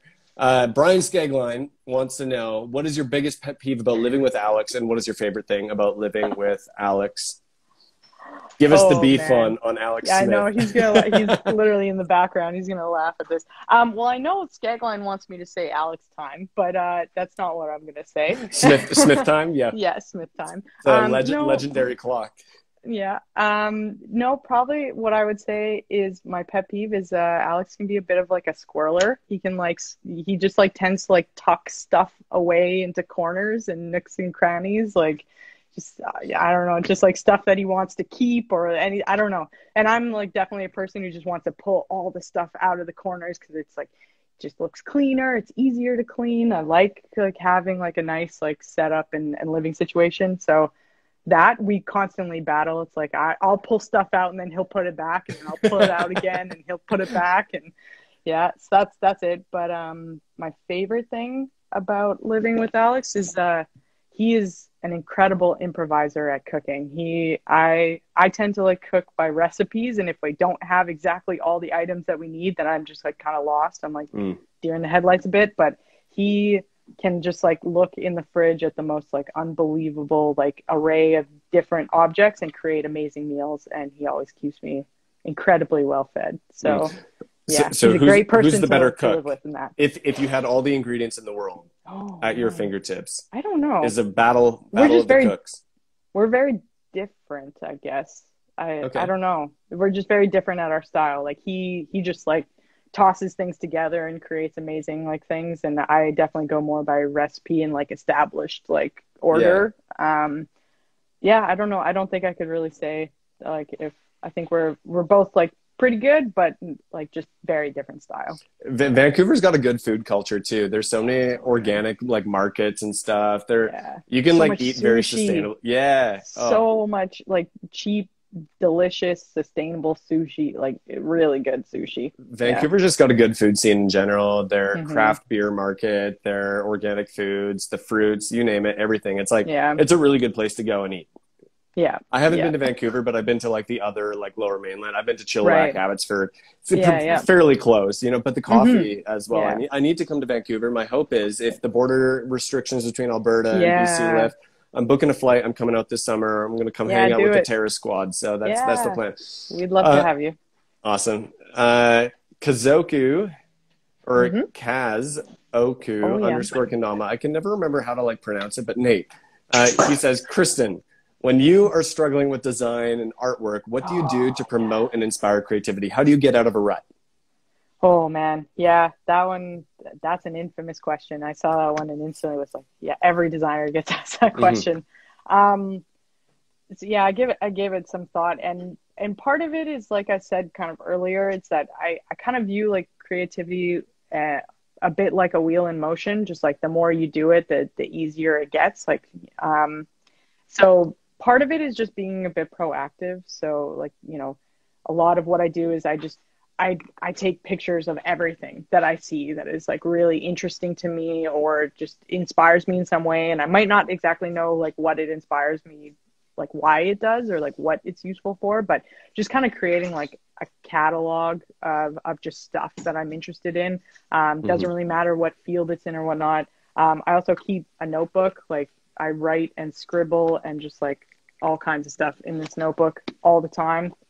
And then, you know, when I'm kind of struggling or I'm in a bit of a rut, before I do like anything, before I walk away, I have to like get down like the really like bare bones fundamentals of like, what am I trying to solve here? Because design is ultimately about like, you know, solving a problem or like creating utility of some kind.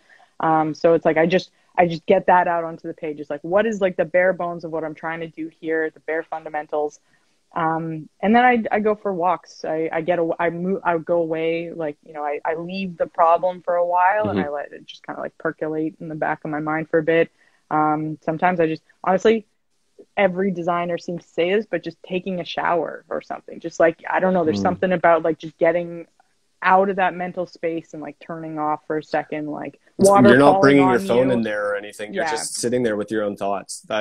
Seriously, shower thoughts really is a real thing. It is a very real thing. So very real. So that's a big one. It's just like kind of proactively like fostering like a space or a catalog of like ideas that you want to work on or that you're thinking on and whatnot. And then when you are struggling, like really like having that to come back to, like really laying down, like what is it that you're trying to like achieve, and then giving yourself the space to just like go away and like not like consciously think about it for a little while. That's what helps me at least. Yeah, absolutely. Yeah. That makes sense. Yeah. For me, I have such a barrier in my own head with creativity. And I think it's because I like consume so much that I never actually take the time to sit still. And I'm always moving. I'm always trying to work on the next thing. And I stifle my creativity so much. But some of the moments in my life when I've like found the most creativity was back when I was in college, and I had this like line of trees where I used to BMX and dirt jump and stuff. And I just would go out there for hours at a time with a shovel and just dig dirt and build dirt jumps and ride my bike. And out there, I didn't really touch my phone. I was just by myself. And that was where I had some of the greatest thoughts, or like the most profound realizations, or the deepest thinking, the most creative concepts that would have ever came to me were in those moments where I just stepped out and I went away for a bit. And I think that's one of the best things people can do for creativity. And again, like I think you did that a little bit with you leaving Instagram and like Ben Harold, you name it. I think it's a practice in general. People should take an hour a day or a couple hours a week and just go sit somewhere in a forest, do something different. I don't know. Definitely. No, I it's really important for sure. Absolutely. Okay, here's the real question though from Max Angel, Kendama Max Angel. He wants to know, I'm asking on his behalf. Let me, before I preface, great employee, great customer service. He's been doing some really great work on the Instagram. This is my boy. He's been doing a good job. I'm serious. He just wants to know, really politely, can he have Tuesday off? Depends on how good he golfs today. We're doing some pitch and putt players club today afterwards, so maybe we'll take it into consideration depending on how well he plays today. You hear that, Max? If you're tuning in, you got to bring out your A game. All right. Colin Hislop, H.Slop wants to know what your favorite aesthetically kendama, what is your favorite kendama that you have had a part in designing in the design process, aesthetically speaking? Sorry, I just saw Max. Bruh. Yeah, Max is bruh. Okay. So, favorite kendama that I've had a part in designing. I did see this one like yesterday or whenever he posted it, and I was giving it some thought. Honestly, the one that it like comes to mind, probably partly because of the design process that we went under to do it, was the Nobu mod, the Kendama USA Nobu mod, pro mod. Oh, interesting. Yeah. So wait, hold on. Before you answer that, do you play a big role in the design of Kendama USA kendamas as well as Terra? Some of it, yeah, for sure. I do some like design work for Kendama USA, so Jeremy has come to me with some projects before. Yeah. And the Nobu mod was the reason that one comes to like mind is because it was super restrictive, like design constraints. Like pretty much all we got from Nobu, again, probably partly because of like language barriers as well, was he just sent like a photo of like a match soda bottle and was like, I want that. And went, okay, all right. Yeah. I've never designed anything based off of like a soda bottle before, basically. So I think that one was like very interesting to like really work our heads around like, okay, like how do we evoke this idea without like just literally putting like a match soda bottle on this like kendama. So I think that one was I really enjoyed doing that one, because that one really like worked my brain a lot of like, how do I create an object out of this with like almost no input. So yeah, that one was a fun one. And then probably like a Terra one was probably the Van Jam Dama. I really enjoy that one, because that one's kind of like a pun that just like went down the rabbit hole a bit. So where it's, you know, like the name like Van Jam to jam, and we've like used like that idea of like having like jam jars as stickers for a long time. Like blackberry bushes and raspberry bushes are kind of like endemic to the Vancouver area. So it just kind of like, you know, it's an idea that just snowballed further and further and further. And I really like how those ones turned out. So yeah, that's awesome. I was thinking it was this one, but this is the Doma on the Drive one, not the Van Jam. I need to come out to Van Jam. I've been dying to come. I'm like a Canadian and I haven't even been to it yet. What am I doing with my life? But that's so cool. So do you design pretty much the majority of all of the kendamas that Terra produces in terms of the design of them? Is that you? Yep, that's me. I mean, depending on, you know, like what model it is, like we'll get input from like the pro team. We always kind of put stuff out for just like their input. If they ever have ideas that they want to like come to us like with that, like we're always down to like, you know, take them. Like if they want to actually do the design themselves, like I'm very on board for that kind of stuff, but I'm always there to, you know, help them out if like, you know, if someone doesn't exactly know how to design it, or they have an idea, but they're not exactly sure. Like, you know, we work on that with them. A lot of it is like Alex and Max now, and I like collabing just like on ideas, like brainstorming at the table. But majority of like, whether it's just like the like technical like file prep work or the actual like creative side of it as well. Yeah, most of it's me. That's super cool. So what does that process look like with you and a pro? Because I know a lot of people that listen to this podcast want to become sponsored, want to get their own pro mod at some point in their life. And one of the things that I think so many people dream of and think of as players is like, I want to design my own pro model. And, you know, they might have some elaborate idea or scheme of what that looks like. And obviously you've worked with a handful of pros in helping them design their pro models. Talk me through that process a little bit from the designer side, because obviously the pro has their own perspective of like, oh, I want it to mean this and this and this. And how does that process look for you as a designer?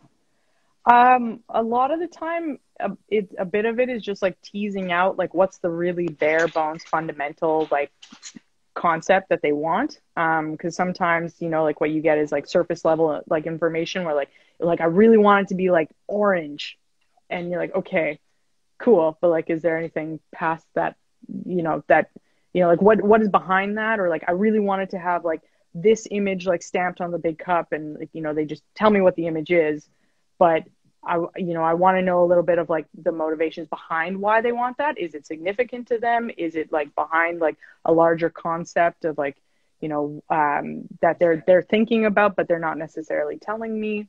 It's almost like a psychological dig into their head a little bit. You gotta a little bit. Yeah. Like Misu's like promo, like, sorry, 1 second. Alex's. Let me take your clothes. Yes, please. Okay. All right. See you a little bit. They're leaving for pitch and putt, and I'm going to join them later. So yeah. Oh no. Okay. Well, we won't try and keep you too much longer. Oh no, it's all good. It's all good. It's all good. But what so is like pitch and putt? First off, pitch and putt is what does that even mean? Short golf. Is that like mini golf or? No, it's bigger than mini golf, but it's like it's like the idea that you pretty much, the reason it's like pitch and putt is the idea that it's like the golf course is short enough that you really only need like a pitching wedge and a putter. So okay, it's like, yeah, but it's smaller than a par 3. It's a par 3 basically. It's like, you know, or it's like it depends like where you are, but like there are par 3 courses that are quite long, but pitch and putts are usually like, they're usually in cities. Like in Edmonton, there's a few pitch and putts like around the River Valley, Vancouver. They've got one in Stanley Park. Like it's short golf basically. Okay. I was like, I have no idea what they're talking about. I was like, I just need to know. Okay.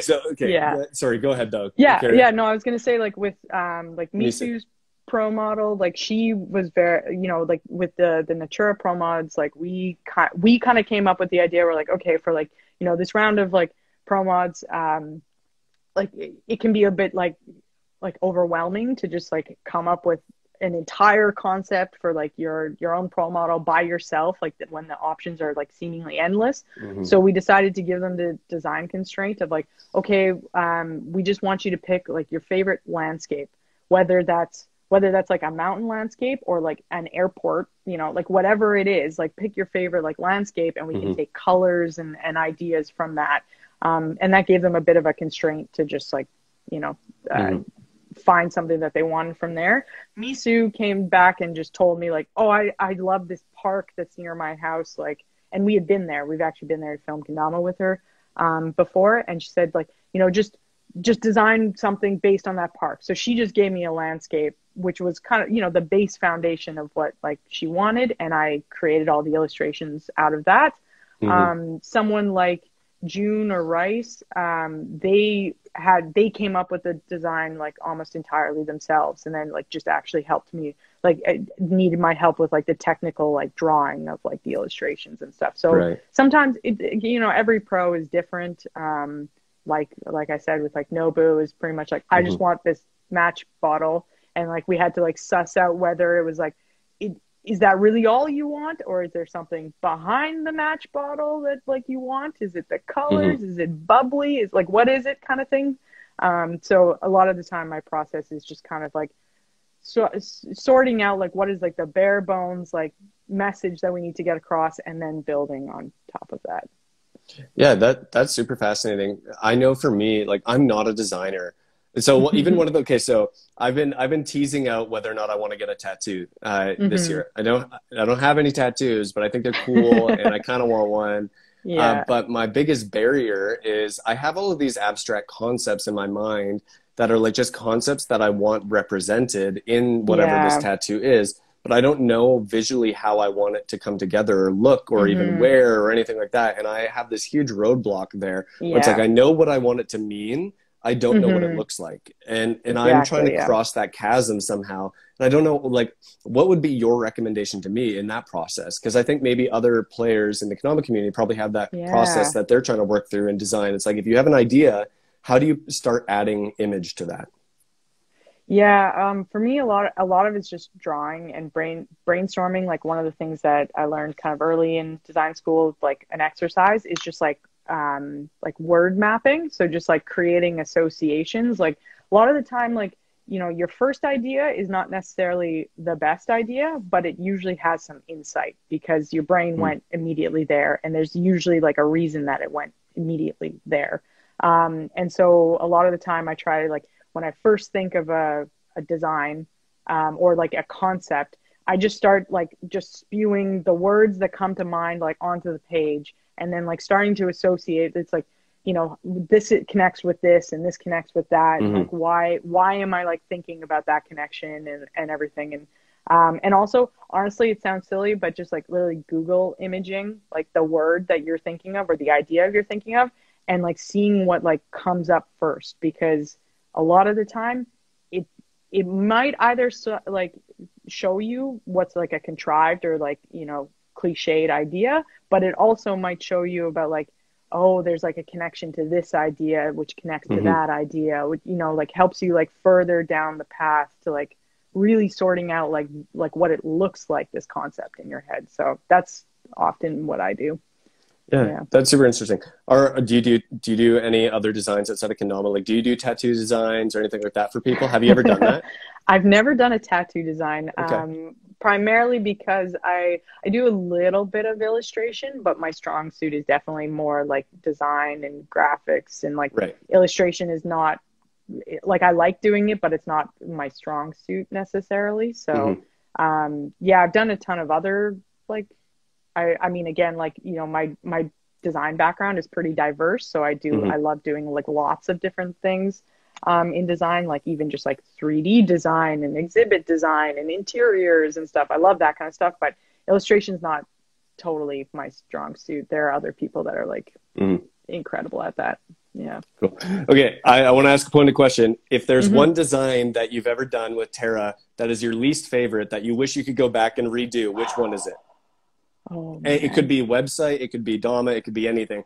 But what is the one that you wish you could redo and do it over again?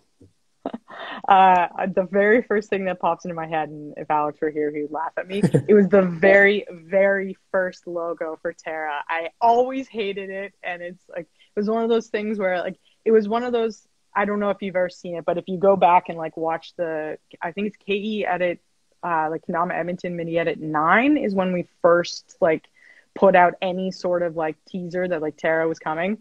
And that was an example of like your first idea being the idea that you run with, where like I was just like in the middle of a sketch. I was in the middle of a sketch and kind of showed Alex like halfway through, and he's like, "It's perfect. Let's run it. Let's go right now." And I'm like, "No, I never want this to see the light of day." And it was the very first like one. And I always hated it, and Rod has always laughed at me and joked. He's like, "I'm gonna get it tattooed like on my palm just because I know you'll hate Rod it." would too, right? Rod would do it. Yeah, he would definitely do it. He's like, "And I'm gonna add a Comic Sans Terra to the bottom." I'm like, "Oh no!" I had one of my profs in college. He's one of my favorite people in the world. I love him to bits, but he's written a book and it was completely influenced by his daughter. Like, it has a great narrative behind it, but he wrote one of his books and published it with Comic Sans font. And it's like a professional business book, but he did it because his daughter asked him to. And it was this whole, like, his daughter wanted it to be different and to be fun and to read more like an approachable book. And he's like, "Okay, fine, I'll do it." And he published his book with Comic Sans. And I just like, I was like, why?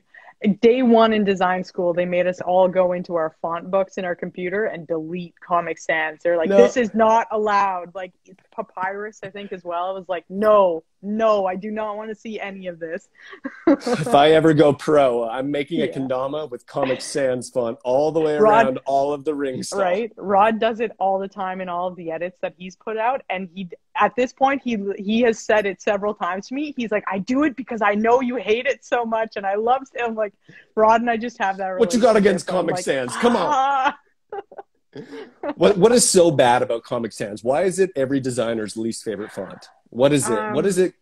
Is it just because you all need to have collectively something to hate on? Is that what it is? Or is there actually a reason? Yeah, it's just I think like if you really, really got technical on it, it's just not like I'm not like a typographer in like the best sense, but it's not like actually like laid out the way a lot of like fonts and typefaces are. Like there's no rhyme or reason to whether like, you know, the curve of the A matches the curve of the D and like, you know, that kind of stuff. There's a lot of like technical knowledge that goes Oh, they that for sure just took it out of like a 3-year-old's like coloring book and just yeah, was like, oh, well, yeah. this is cool.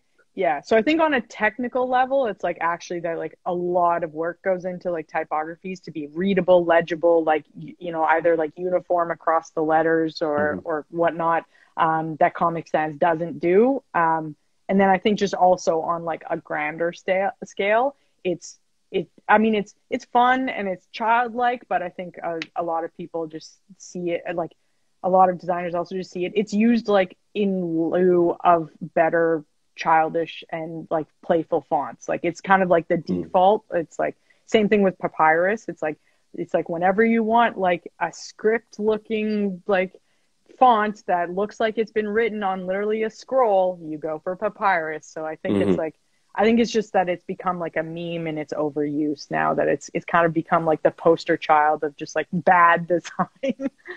Right, right.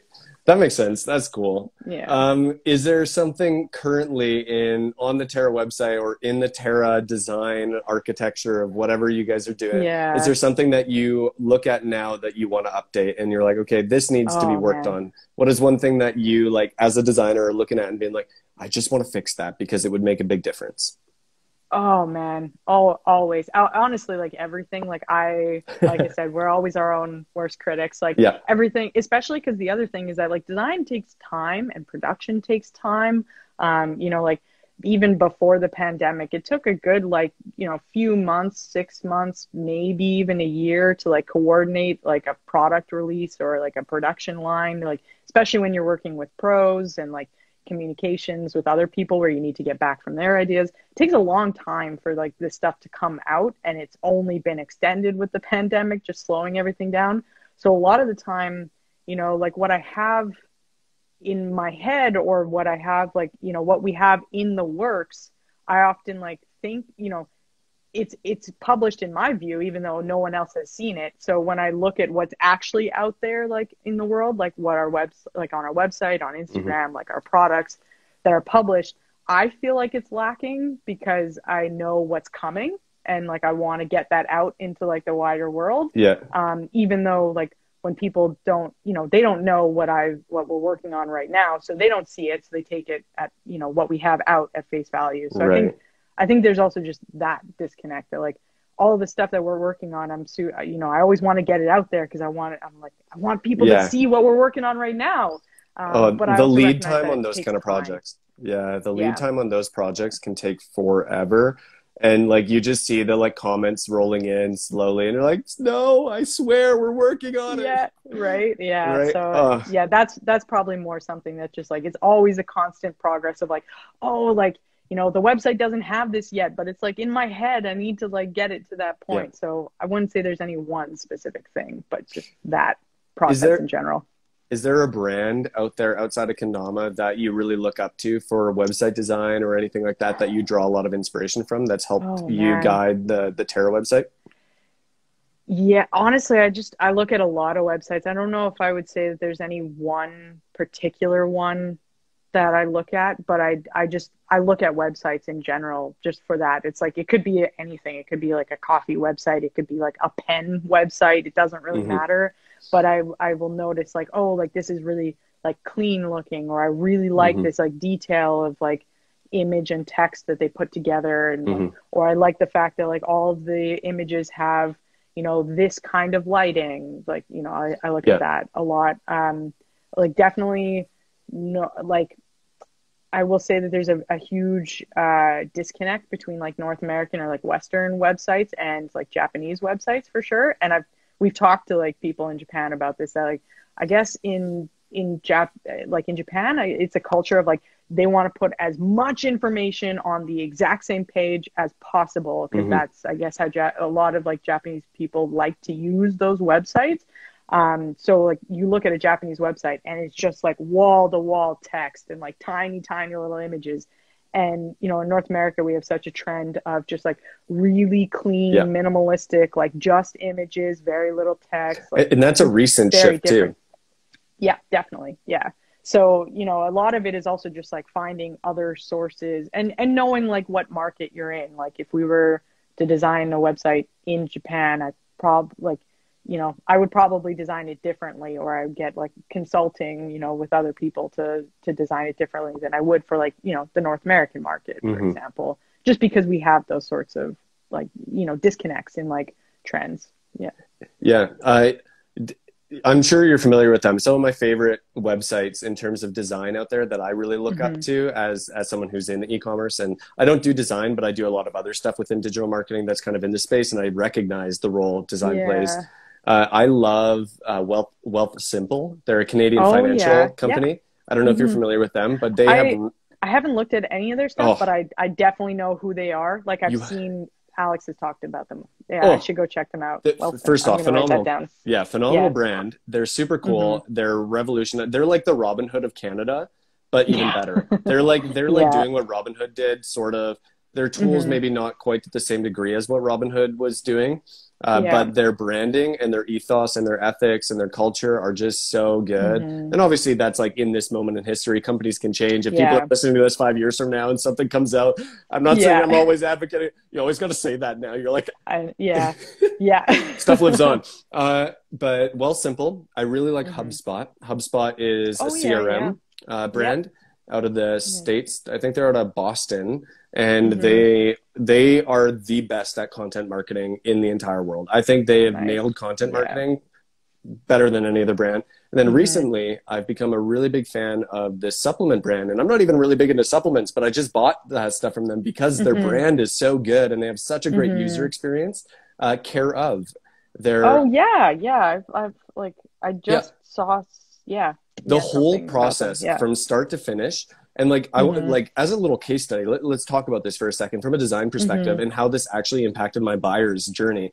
And I think this is actually so helpful for someone who's like thinking about starting a brand, starting a business, and like thinking about design. It actually plays such an important role. And it did in my journey of picking Care of. Now, first off, I am not a supplement person. I'm actually like, whoever is, right? But there's people that are like, no, I take supplements for this. I use fish oil, vitamin D, whatever. I like don't none of it. I hardly even use protein powder because I'm like, I can get all the things that I need from Mother Nature and like eating. But I could just like change my diet and I'll be fine.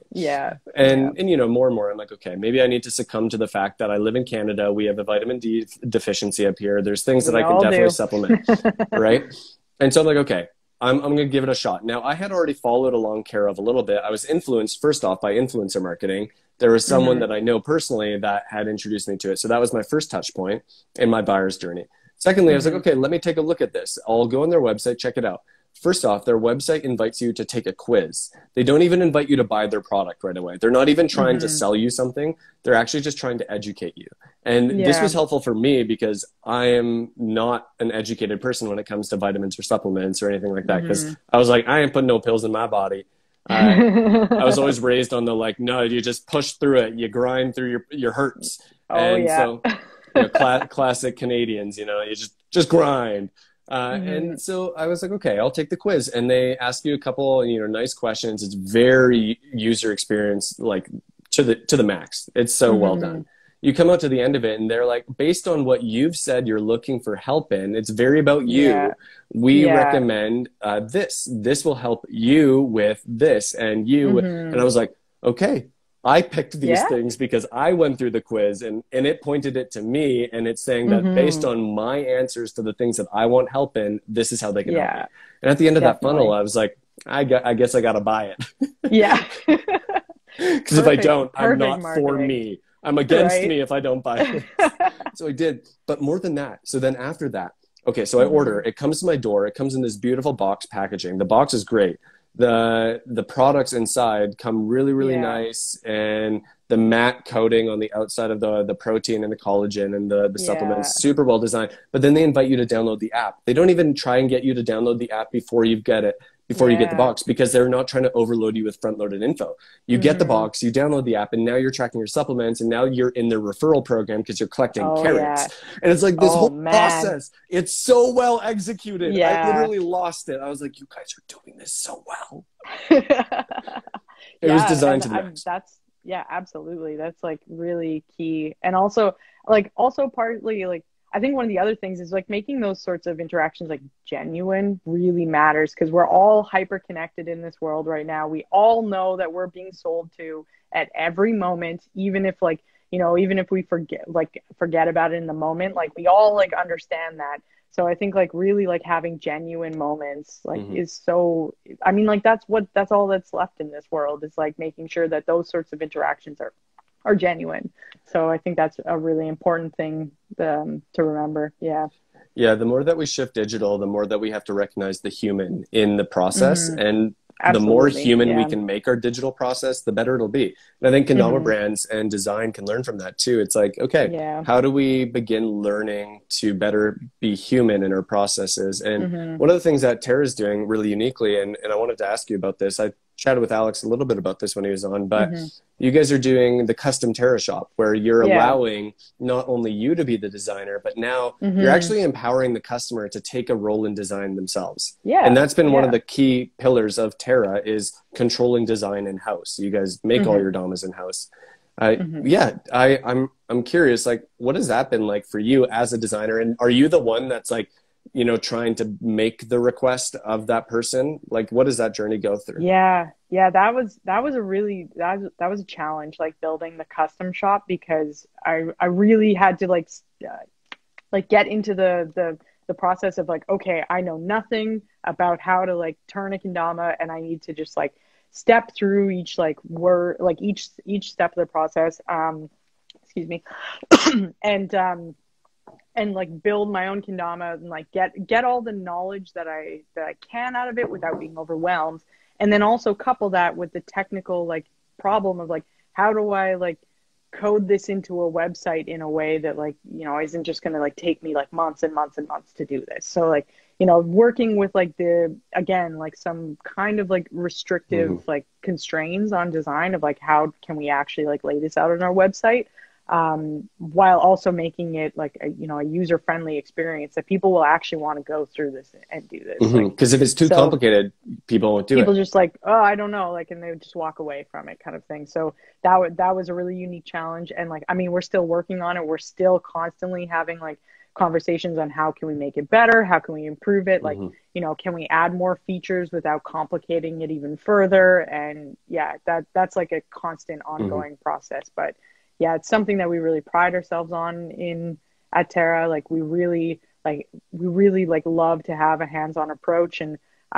really have like our say in every point of the process, and like and really like letting people know that like these are human beings behind this. Like we're not just some faceless like corporation. Like, you know, it's literally Alex and me, like Rod, like partly, and now Max. It's like we are, we are behind this, and like we're just trying to make it work as we go, kind of thing. So that's, you know, that helps like, you know, view the idea that like, you know, it's also human beings buying from us too. So you know, having that connection is important. Do you see the custom shop being the future of Terra Kendama? Do you see that being the core of what Terra is custom made kendamas? I see it being a really important like it's foundational to like why we started like Terra, or like, well, why Alex started Terra, and why like I kind of came on board, is that we like Alex just bought a lathe and tried to figure out how to make a kendama himself and like be a part of that. So I mean, it's also hard to continue to run a business and make rent off of only hand turned kendamas as well. So, you know, it can't be the only thing that we ever do. And it shouldn't either. Like, you know, we want to like make a ton of different kendamas, and we want, you know, people to be able to enjoy our kendamas no matter how much they can afford as well, is the other thing. But I do see it as being very foundational to like, this is like, you know, our identity at Terra, and Alex like really still loves making kendamas himself. He loves doing that process. So I don't see it going away anytime soon. It's really a part of like who Terra is. So Yeah, I think it's one of the key pillars of what makes Terra different than every other company out there, because there's so few brands out there that are able to hand turn kendamas and make custom requests. There's a few in the States. There's like Evo kendamas, but and Evo isn't doing quite the same thing that you're doing, because you have even taken that a step further in doing like resin-based kendamas and starting to do a lot of other unique stuff there, acrylic spikes and all this. And it's like you're really trying to innovate the capabilities of what can be created with a kendama. Yeah. Oh man, I know. Even like our friend Sean has been really integral to that too. Like he's just been around, and like he works in like the film industry, so he's got his own like whole other side. He's a carpenter as well by trade. But he's been really innovative and stuff. Like he put together a kendama that was made almost entirely of just sheets of newspaper, just like glued together. And it was like not very durable, like the spikes started to like split on it, but like incredible like innovation of just material and stuff. And he and Alex have like collabed on a ton of stuff, including Terraply. That's their project together. Oh, interesting. So like that's definitely been something we've tried to push for a long time. It's just like, what can a kendama actually be? Like, does it have to be made out of wood? Does it have to be this type of wood? Like, pushing those limits of just like our own creation has been really amazing. It's been fun. What has been one of the biggest challenges of running the business of Terra, both like on a personal and business side? Like as business owners, I know that that's a stressful thing. When your income is dependent on how well you can run your business, and it's not just like a job that you're guaranteed hourly pay on. It's like, how do you handle that on like the personal and business side? For a long time, especially before like, say Rod or like Max came along, like weekends didn't really exist for us, because it's kind of like rent is the same price no matter what, and when you're self-employed, like you got to make sure that you can eat and put food on the table and have a place to live. And so, and it's also your baby, like, it's like, this is like your thing and you're trying to like have it grow up. So, definitely like challenges with just like work-life balance for sure, which we've gotten a lot better at, but like I think everyone struggles with that a little bit. So that was a huge challenge, just like making sure that just the logistics of like making sure that Terra can run doesn't like completely overwhelm all of the really fun, amazing parts, like getting to design kendamas and play kendama and like have events. Like, we need to do the other stuff to make sure the lights stay on, but like making sure that doesn't overwhelm, the really fun and what really makes kendama fun. So those are really tough challenges when you're self-employed or running your own business, and then extra challenges when suddenly you have an employee, and like now you're not only someone else invested is in, depending like, on you. you're not just invested in making sure you can eat, but like that, the people who are working with you and for you can also eat and feel empowered, feel like they have a voice. I think that's really important. Like, they're not just like our lackeys to just be like, oh, go do this, go do that, but that they really have a say in shaping like, the direction that we go in. I think that's really important to ensure. Yeah, that's such a like mindset of entrepreneurship that is so hard to attain, and it's scary. It's risky to run a business. It is risky. It's hard. Yeah. Especially when other people are depending on you. It's like, it's okay when it's just you. Like I wholesale kendamas for Soul Kendamas, and I bear all the risk in it, and that's fine. But if I had someone working for me, it's like, okay, I guess I got to pull my shorts up and get my button gear, because it's like, okay, someone else's ability to live and eat food and survive is in part dependent on me. It's like, that's a scary place to be. And that's kind of the like maturing stage of a business, right? When you start hiring other people, it's like, this is a whole nother level of serious. Yeah. It's crazy. Yeah. But you guys have also like taken it really in a different direction than a lot of other kendama brands, where you're manufacturing your own. You guys have a shop that you pay rent for and all these things that are, big expenses as compared to in a very expensive city. In a very expensive city. And, there are a whole other, onset of expectations and stuff in the kendama community for costs and stuff like that. And some of that being like the price of a kendama, and you guys have so many of these other costs that go into it, but yet you do everything in-house. You've held that integrity. You don't do everything. You obviously have some trying to make, products, but generally doing a lot of this in-house, you have a lot of other costs that are there that are different than other brands that are just getting China-made products, and they're more the brand face of it. They're not doing any of the manufacturing. It's a totally different operation that you guys are running. And I'm just freaking proud of what you guys have done. As a Canadian, like, I'm just honored that you guys have been able to achieve that. You're at a place now where you're hiring people. You're running a business very successfully, whether or not at least from the outside, I've been so stoked to see the growth of Terra Kendama this year in particular, you know, personally. I'm just stoked, like, as someone who loves business, B, as someone who's just proud of Canada, C, as someone who just like loves Terra Kendama and what you guys are doing. I'm just stoked. And I just want to kind of like give you guys a collective, like, hey, keep going. I love what you're doing. Oh, thank you. Yeah, it's hard work. I don't know, it might look easy from the outside, but there's a lot of work that goes on behind the scenes. It is not easy. You. Absolutely. Okay. I want to just ask like 2 more questions. We'll wrap it up. You got to get to pitch and putt and go kick my boy Max's butt in it. Because I know that he needs. I think Alex is more likely to kick his butt than I am. But question here from Lem and Lime. Are there any unique design trends or styles that you've noticed to be specific in the Kendama community? Anything that you see evolving going forward? I don't know. Like specifically like Kendama designs or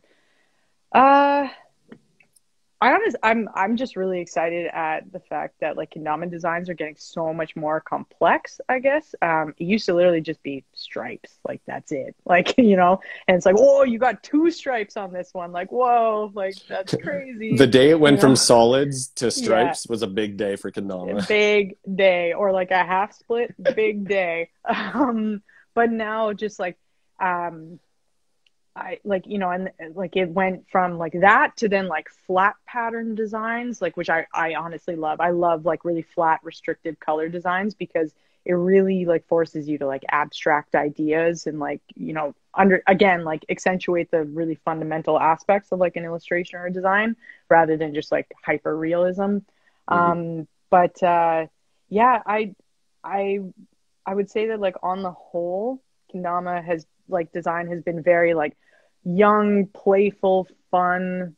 You know, all these things are great, but I really do like the fact that a lot of like the Kendama design like lately has been maturing a little bit. Like for the longest time, it was like we honestly considered it like suicide to put out like a gray Kendama. Like, you know, like I wanted to do that for so long, and Alex was like, absolutely not, we cannot do that. No one, like everyone buys like red, green, blue. Like that's what they buy.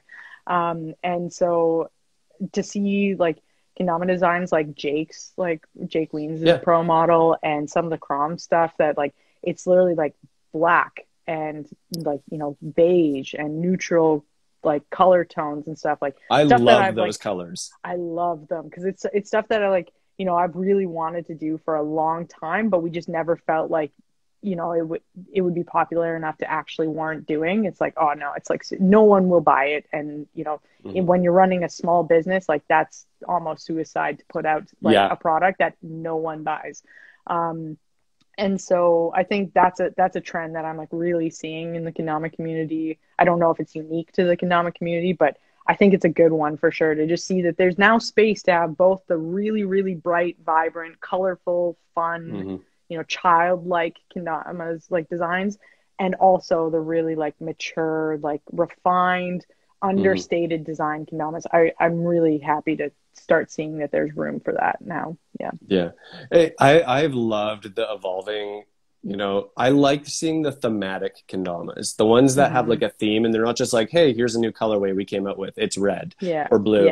But when, you know, like even this was Native's Kendama that they just came up with, the espresso, and obviously like I'm a coffee nerd. I was like instant, I need this, right? And I love that they took something that's real and then adapted it into a Kendama, and they did that well. And they, more than that, created a whole brand package with it by having the espresso and the macchiato and a mug. And I was like, okay, that's really great marketing, great branding. Very cool. Sweets Kendamas does it now, especially with their V series, and they take themes from real life and then abstract them into Kendamas. You know, I love when that is like the mentality, is like when you bring something that is like you know, something that people see in real life and then are able to adapt it into something. And one of the damas that I think design wise was one of the coolest things Terra ever came out with were the battle scar kendamas, because it was it was something that had a narrative to it. It was like it was a dama that had a deeper meaning than just like having a colorway. It was like, no, the more you play this, the more it's scarred, and you will see that. That was Alex's idea. He loved that. Yeah. I think it's a really cool idea. Yeah. And totally. And it comes all down to the design piece. One quick question here from Spiffy Toys, and then we'll ask one last question from Takana, one of our friends from Ecuador, that is a regular listener of the show. And then we'll wrap it up here. And I have been so grateful for this conversation. I love nerding out on design. I think this is so helpful for some of the entrepreneurs in the community that are trying to understand, like, how do I make something that people will appreciate, and gaining some of the tools and to be able to do that. Oh. Sorry, I'm low on battery. Yeah, that's okay. But Spiffy Selvia, she's a Canadian distributor. She does a lot of design work herself. She hand burns kendamas and then sells them. Yeah, we got one from her. That was incredible. Yeah, so she's amazing. She's fantastic. Love her a lot. She wants to know, are we going to see jumbo pills again? A quick little Terra question. Yeah. Oh, man. Yeah, we've been working on that for sure. We're trying. We don't have any sort like plans immediately right on the horizon, but we're definitely talking about it. So yeah, check back with us in a bit. But yeah, we're definitely like on trying to get them back for sure. Yeah. Before I actually ask this Takana question, I know that there was a post put on the Terra feed just recently, you know, teasing the date of 2805. So coming up in 5 days, something's coming out. Are you able to give us any hints or details? All I can say is it's a project we've been working on for a long time, which again, with just like this world, like of the pandemic has really like slowed down stuff, but like it's here and we're excited to have it come out and have you see it all. So that's all I can give you, but it is exciting. It's something that we've wanted to put out for a long time. So yeah, stay tuned for that. I am very excited. I've been very impressed with everything you guys have been doing this year. One of the things in particular that I'm really stoked about, I put in a custom order myself for something from Terra recently. And so I'm waiting for that to come through, and it's kind of a secret. Well, is that it right there? Yeah, I've got it right here for you. It's already done. Yeah. Oh yeah, my we gosh. finished it. We finished it like I think Alex finished it yesterday, and he's like, "Oh, I could ship it out, or I could like keep it so you can show it." And that's so cool. Yeah. Oh. Okay, so for those that don't know what that is, can you tell the world? That's I didn't know it was done. Yeah.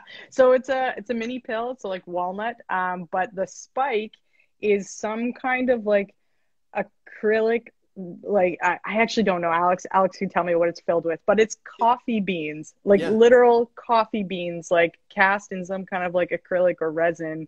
And it smells like coffee. It's crazy because it's literal beans. So, I'm so excited for probably that. not the most durable, but like really incredible looking. So I'm probably not going to play it all that much, but it's definitely going up behind me in the Brewview set for sure. Because that is so cool. When I think Alex sent me a photo, he's like, "Yo, look what I got in the shop." I was like, "Alex, say no more. What can I get made with that?" He's like, "Well, I don't know if it's going to be that durable." And I was like, "What can we do?" I don't even know if I'm going to play with it that much, but nonetheless, I was like, I need that. And there you go. Just finished like yesterday. That's so cool. Yeah. Man. Oh, that was a nice surprise. Yeah. Oh, that's awesome. Okay. Last question, and we'll put a bow on this here. Takana.Kendama_EC, Ecuadorian player and community leader. How do you motivate more girls to be a part of the community? What is a strategy that people can take? And I actually want to know this too, because here's the thing. We have this Calgary community. So I'll rephrase this even for myself. We have the Calgary community that's starting to grow.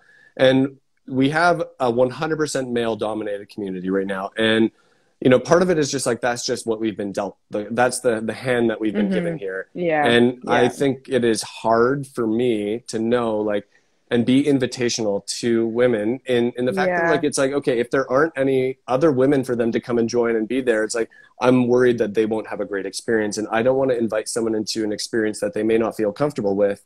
And so it's like, you kind of want there to be some sort of an adoption first before you can start inviting other people in. What do I do? How can I learn?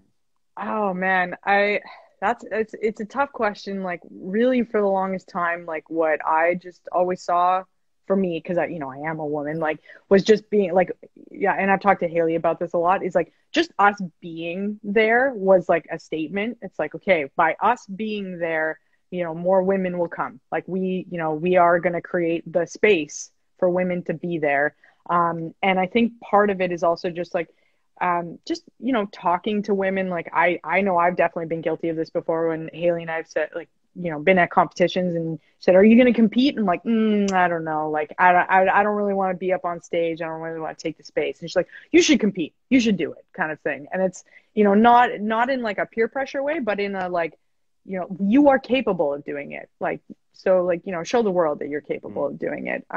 So I think like creating, like for me it was about like, creating space, like by just, having one woman there to say like, hey, where are the rest of the women? Come on out. We are here. Like we want more of us to be seen. And also, again, this is another thing where like, I kind of like, I didn't really think this way until, other women in the community kind of showed me that like, this is also important, is also like, it sounds obvious, but literally putting it on like on posters, or putting it in the space of like, women are welcome, come on out, please come join us. Like, if you got like, if you have like, if all the guys that are in that scene, like if they have girlfriends, get them to bring them, like get women out in that space and give them, like, show them that they're capable. Like I've seen so many like booths, and like we've done a ton of like, public like events and festivals and stuff where we'd have a booth, and like so often it's like, like a guy and girl, like, like girlfriend, boyfriend are walking past, and they go, oh, what is this kendama thing? And we're like, try it out. Here's a kendama. The guy instantly picks it up and is like, yeah, I'll do it. I'll try. Oh, blah, blah. And the woman says, no, I'm bad at that. And you say, have you ever tried it before? No, but I know I'm bad at it. And I've always hated to hear that, because I'm like, no, you don't even know. You got to give it the space. Yeah. So I think just like, just saying like, just come on out, like bring your girlfriend, bring your sister, bring people along, and like giving them the encouragement that this is a space that it's okay to make a mistake. You don't have to be perfect the first time you try it. And just saying that like, we want you here. So I think just being like vocal and proactive about it. And for the women that do come out, encouraging them, like bring your friends, like, so I think that's like speaking directly to them, to us, to women, to them is important as well, in ways that I didn't particularly think before. I didn't think that for a long time, but I think it is important.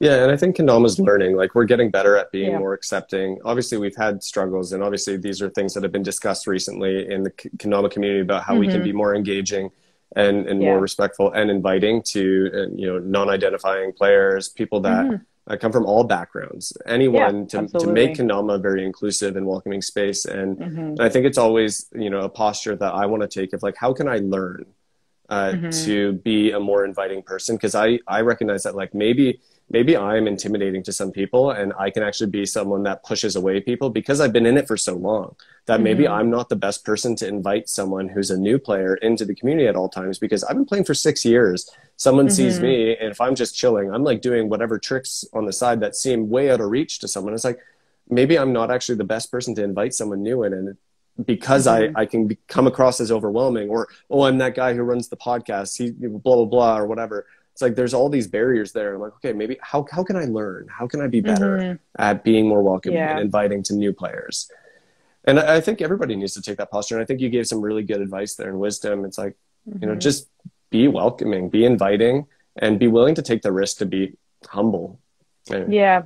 Like allowing people to, I think a lot of people are intimidated because they just see people like, at least for me as well, I knew as a woman, like, I was like, oh, all the guys are so much better than I am. Like, oh, I don't know if I want to like really do like, because, like we're all kind of like at our core, like afraid of making mistakes and just like, what's embarrassing, being shown to be vulnerable. And so I think part of it is also just saying like, this is a space where we can be vulnerable. This is a space where we can make a mistake. We don't have to be perfect at this. Like, and I think that really came from from like viewing so many of those festivals where women are like, I've never tried this, but I know I'm bad at it already, and I'm just not even going to try. It's like, that hurts to hear that. Like, even for me, I'm like, I hate that someone would be so defeated before they've even tried something, to think that they can't do it.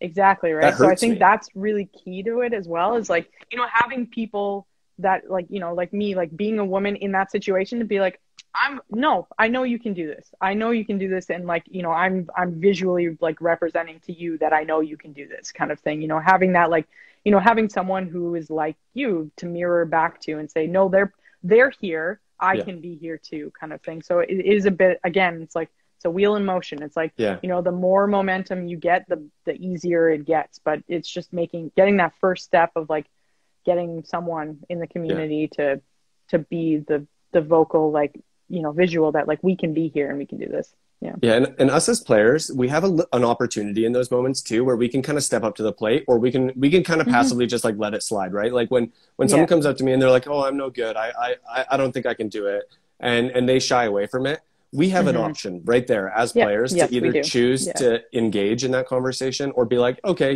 no, that's fine, you don't have to try. And I think sometimes we think that the easy way out is to do that second thing and say like, oh, no, we don't want to come across as like we're pressuring or peer pressuring or anything like that. That's the thing. It's a fine line. You don't want to like peer pressure people, but you want to give them the space to say, no, I can do this.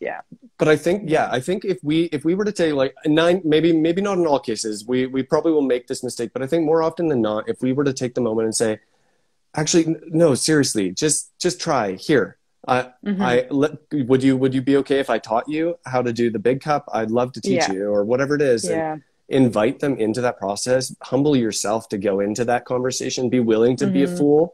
Be willing to be embarrassed personally, and be a teacher. And I think if we all took that posture just a little bit more seriously, we would see such a beautiful growth in this community of new players that we never would have expected. Yeah, I agree. Yeah, definitely. With all that said, hey, we have been going for a little while here. You need to get to pitch and putt, and I am just grateful that you have taken the time to be on here and share a bit of your story. Invite us into the journey of someone who has done a lot of behind the scenes work in Kendama in really building what Terra Kendama is today. Terra would not be what it is. Let's be honest, with Smith time, Terra Kendama would not be what it is today if not for Kristin Olinyk in the background doing what she does. Keeping everything coordinated, running, and keeping my boy Kendama Max Angel employed. Let's be real. You would not be where you are with Terra Kendama if you weren't playing a significant role there. I think you have an incredible influence in this space. Thank you for all that you've done. Thank you for coming on here and being willing to share some of your story. And we are very grateful and appreciative. Yeah, thank you so much for having me. It was a bit intimidating, I will admit, to jump right back into like live Instagram, like after nothing, but I am extremely glad I did it. And thank you for having me. Okay, an absolute privilege. Thank you to everybody who tuned in today. As always, we like to wrap up our episodes by asking the person who's being interviewed, you know, if there was a piece of wisdom that you would like to impart into the Kendama community, a few final words that you'd like to say, what would those be? Know that you and your voice have influence, no matter how much you might think that you don't. You might think that nobody knows about you or whatever, but in whatever small chunk of community that you can actually control, you have influence, and your voice and your presence matter. So, you know, just keep doing what you're doing. Yeah. Amen. I wrote a quote down from, and I don't even remember who quoted it, but I remember reading it in a book like a couple of years back. And I was thinking about this when we were going into this interview. It was, a leader is anyone who inspires someone to follow. You are a leader no matter what size of following you have. If you have the empowered ability to inspire someone to follow. So absolutely. Take it. Love what you've said here, Kristin, today. Thank you so much for jumping on here. And thank you to you guys who have tuned in here today. Remember, next week is the 1-year anniversary of the Brewview podcast.